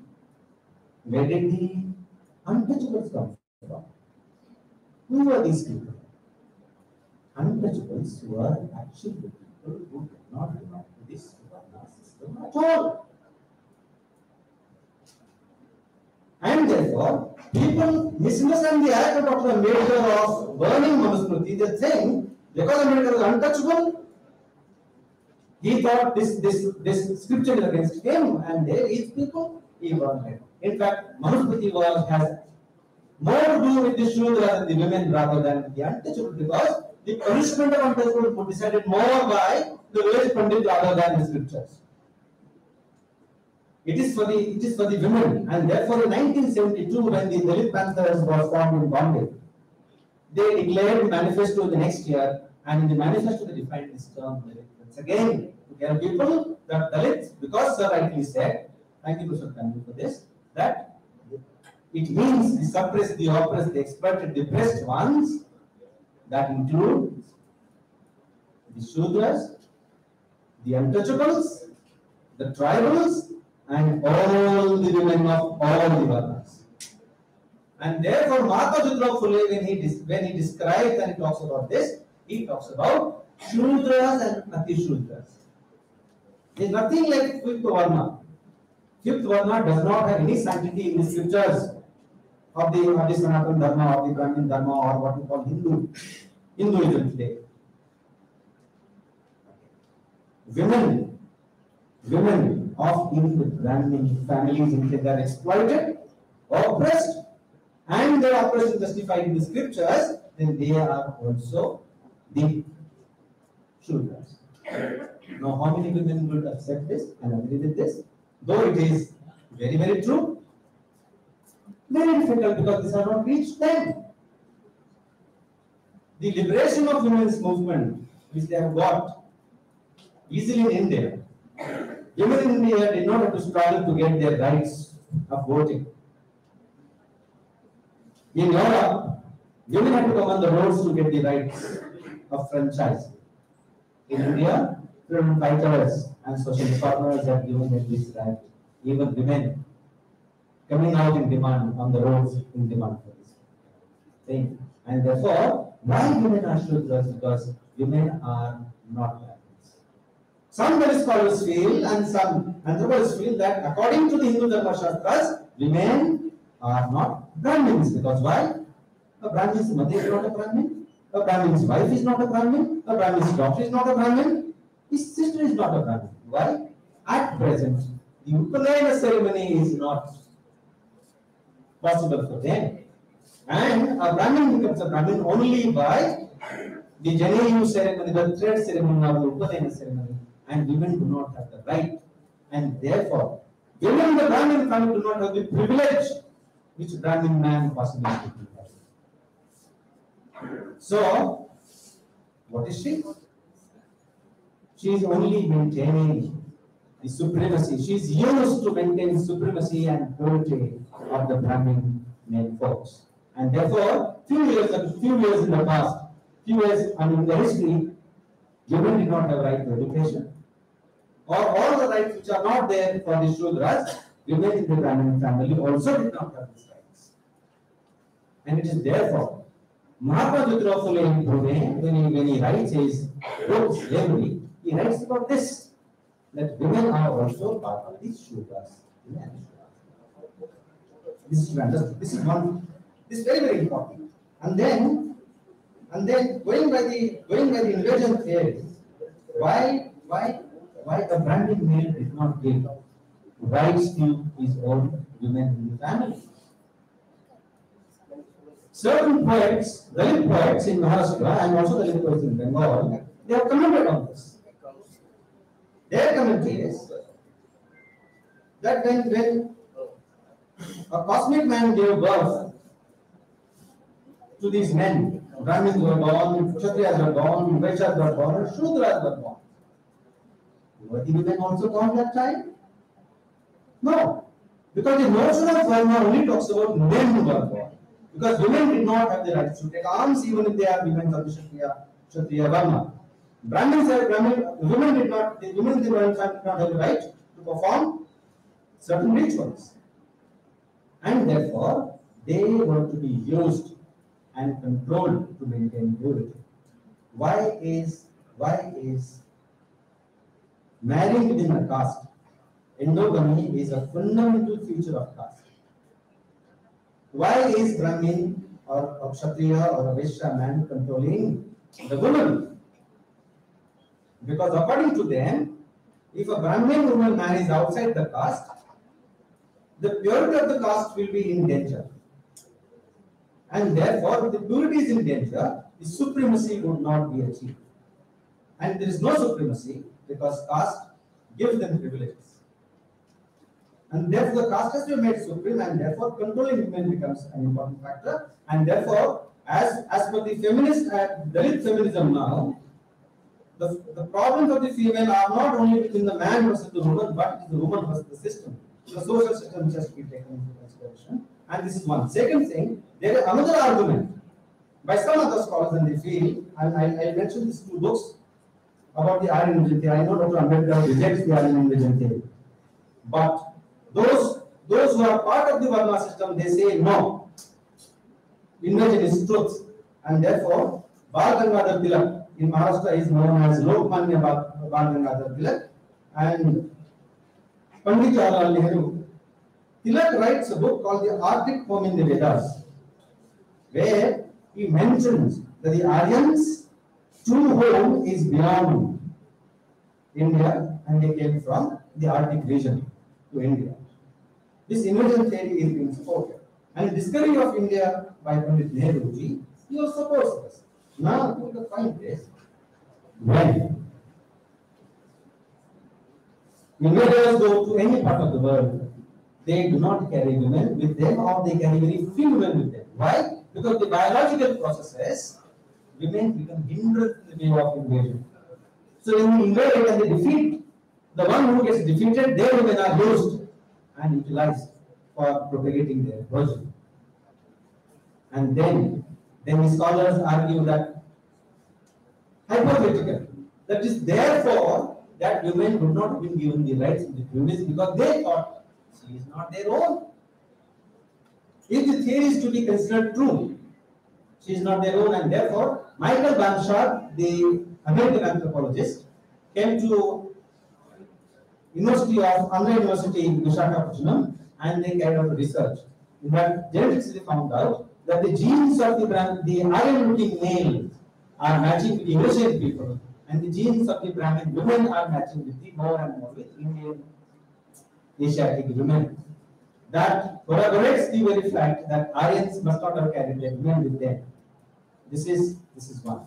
And therefore, when women are part of Dalits right now, then we have to go by their version. Why did women not provide? So, freedom for what? Freedom from whom? That is an extremely important question that one needs to understand. When the Dalit literature was emerging in Maharashtra, the one of the important poets, Namdev Asad, you must have heard of him. When Dr. Ambedkar was arguing with Mahatma Gandhiji, and when they read about this, they started writing poems that are we in urgent need of freedom, or are we in urgent need of liberation from our own people? That was the question. And therefore, on 15th August 1947, we got independence. And we heard the extremely memorable speech of Pandit Jawaharlal Nehru, the first Prime Minister of India. On the second day, there were a lot of people saying, what is independence? And in what way is it going to benefit us?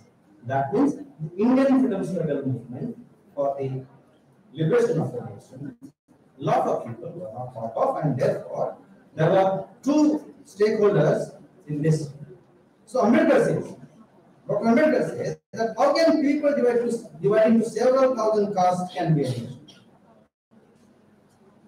Because if nation means feeling of oneness, and oneness among the people of a particular nation, if you don't feel one with many other of my own countrymen, then can that society be a nation? So whether India is a nation or India is a nation in making, the keynote speaker, Dr. Rajendran sir mentioned this, that India is, whether it is a nation or it is a nation in the making, this is the question. And therefore, the castes, Dr. Ambedkar calls them that the castes are anti-national. If you and me, we claim that we are real Indians and we are truly patriotics, then we really need to think about the question of caste. And unless we handle this question of caste very successfully, this will continue to create hindrances in the way of nation building. Ambedkar says the castes are international. In the first place, because they bring about separation in social life.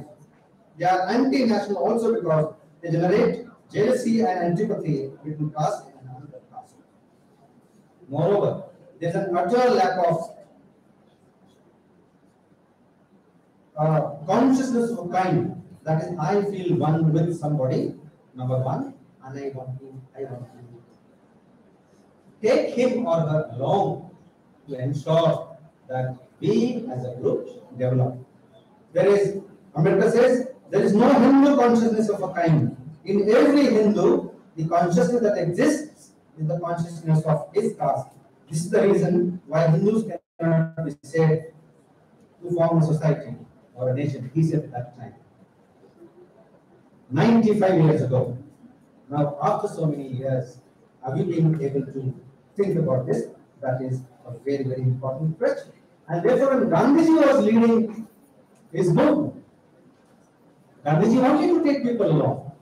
We know Gandhiji published two newspapers. One is called Harijan. Second one is called Young India. Now, Mahatma Gandhiji was titling his newspaper as Young India and also Harijan, to claim that he is also the one who represents Dalits. But Ambedkar at the same time was interrogating his entire vision and was saying, he started newspapers like Janata, Kannur. Now there were Nayaks in the mainstream, in the upper caste social structure, there were Nayaks. But there was this Nayak who represented 85% of the population of this country, but this Nayak was a dumb leader. Nayak means a dumb leader.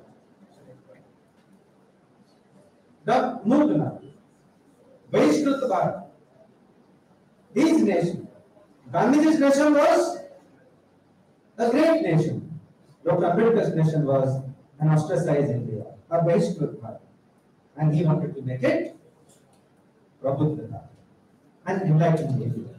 These things, these binaries have to be understood. And therefore, Dr. Ambedkar said that he is of the opinion that believing that we are a nation, we are cherishing a great delusion. How can people divide into several thousand castes and be a nation?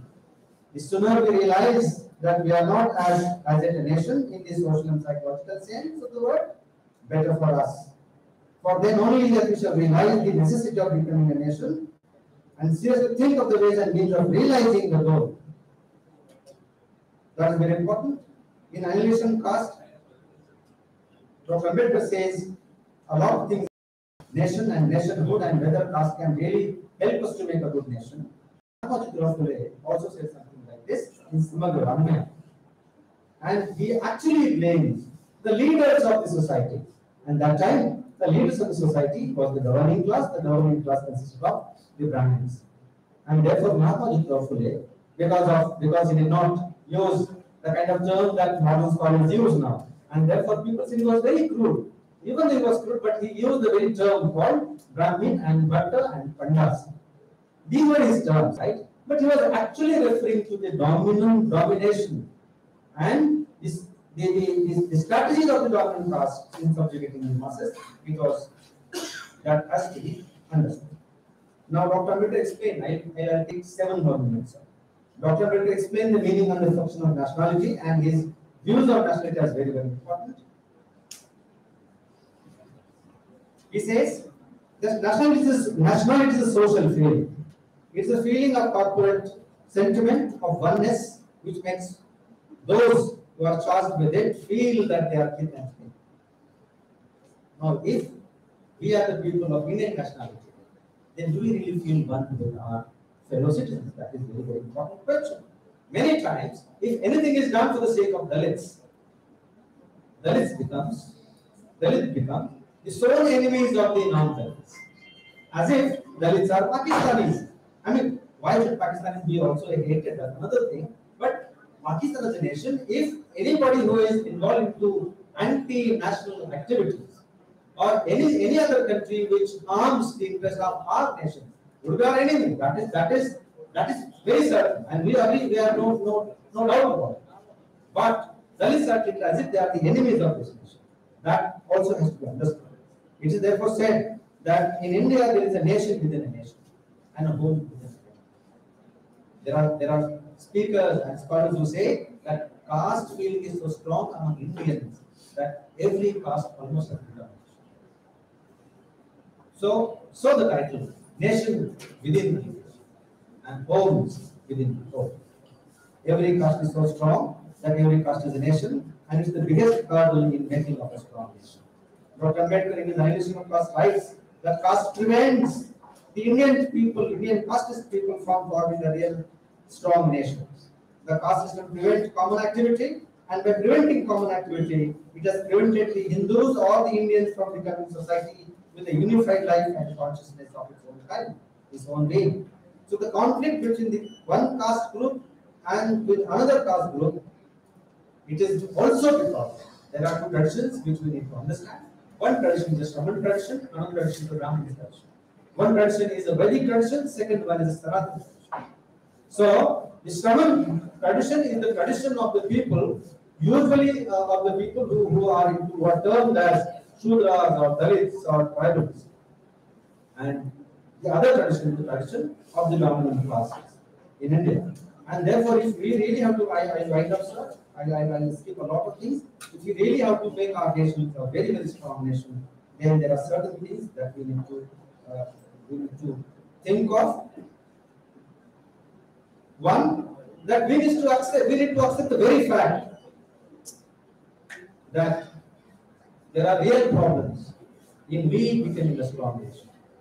Once you accept this, almost half the work is done. And therefore,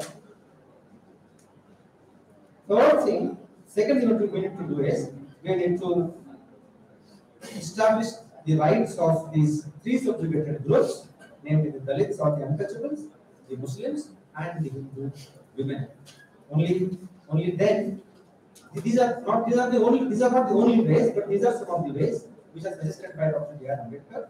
and he worked for them throughout his life, along with a lot of other things. And therefore, while delivering his last speech in the Indian Constituent Assembly, he said that we should not be under the delusion that we are a nation, because there are two problems. And he says, and I quote him with this, I end. He said, they form a union of Trinity. These three principles, liberty, equality, fraternity, should be treated as unified ones and brought in the social life of India.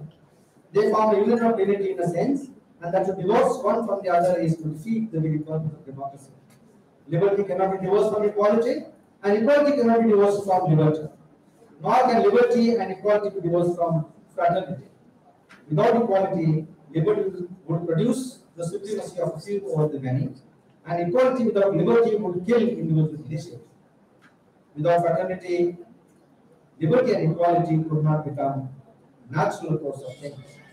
We must begin by acknowledging the fact that there is a complete absence of two things in Indian society. One of these is equality, which is absent. And on social plane, we have in India society based on the principle of related inequality, which means elevation of some and degradation of the other. On the economic plane, we have a society in which there are some who have immense wealth as against many who live in abject poverty. I think this message of America should be kept in mind to see to it that we become as a strong nation. So, thank you very much. I thank the organizers for inviting me. I don't know, even if I will this much time, I'm grateful to you. Thank you very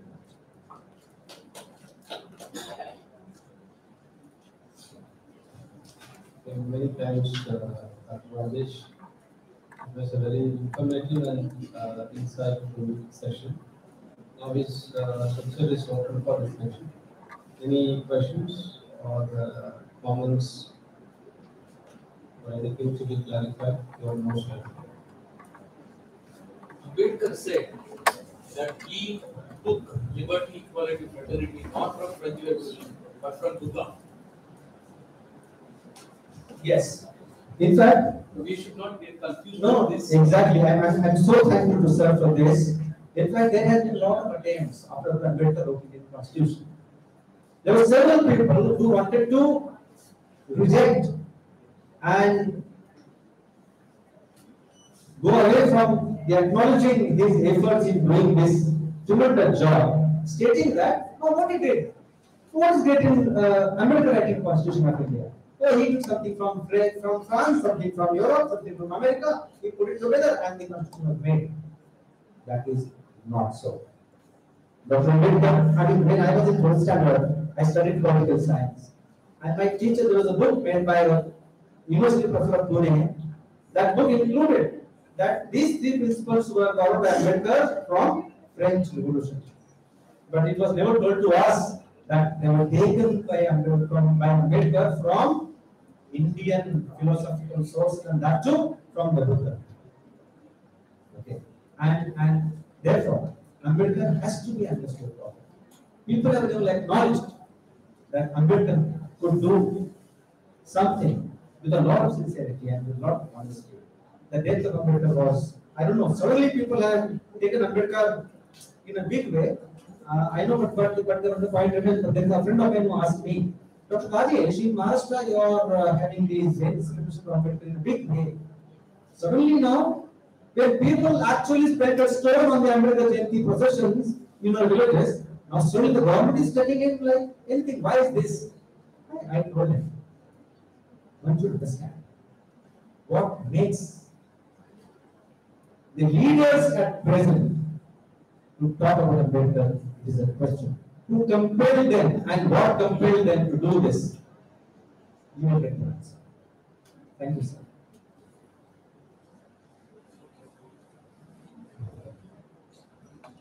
I have an announcement.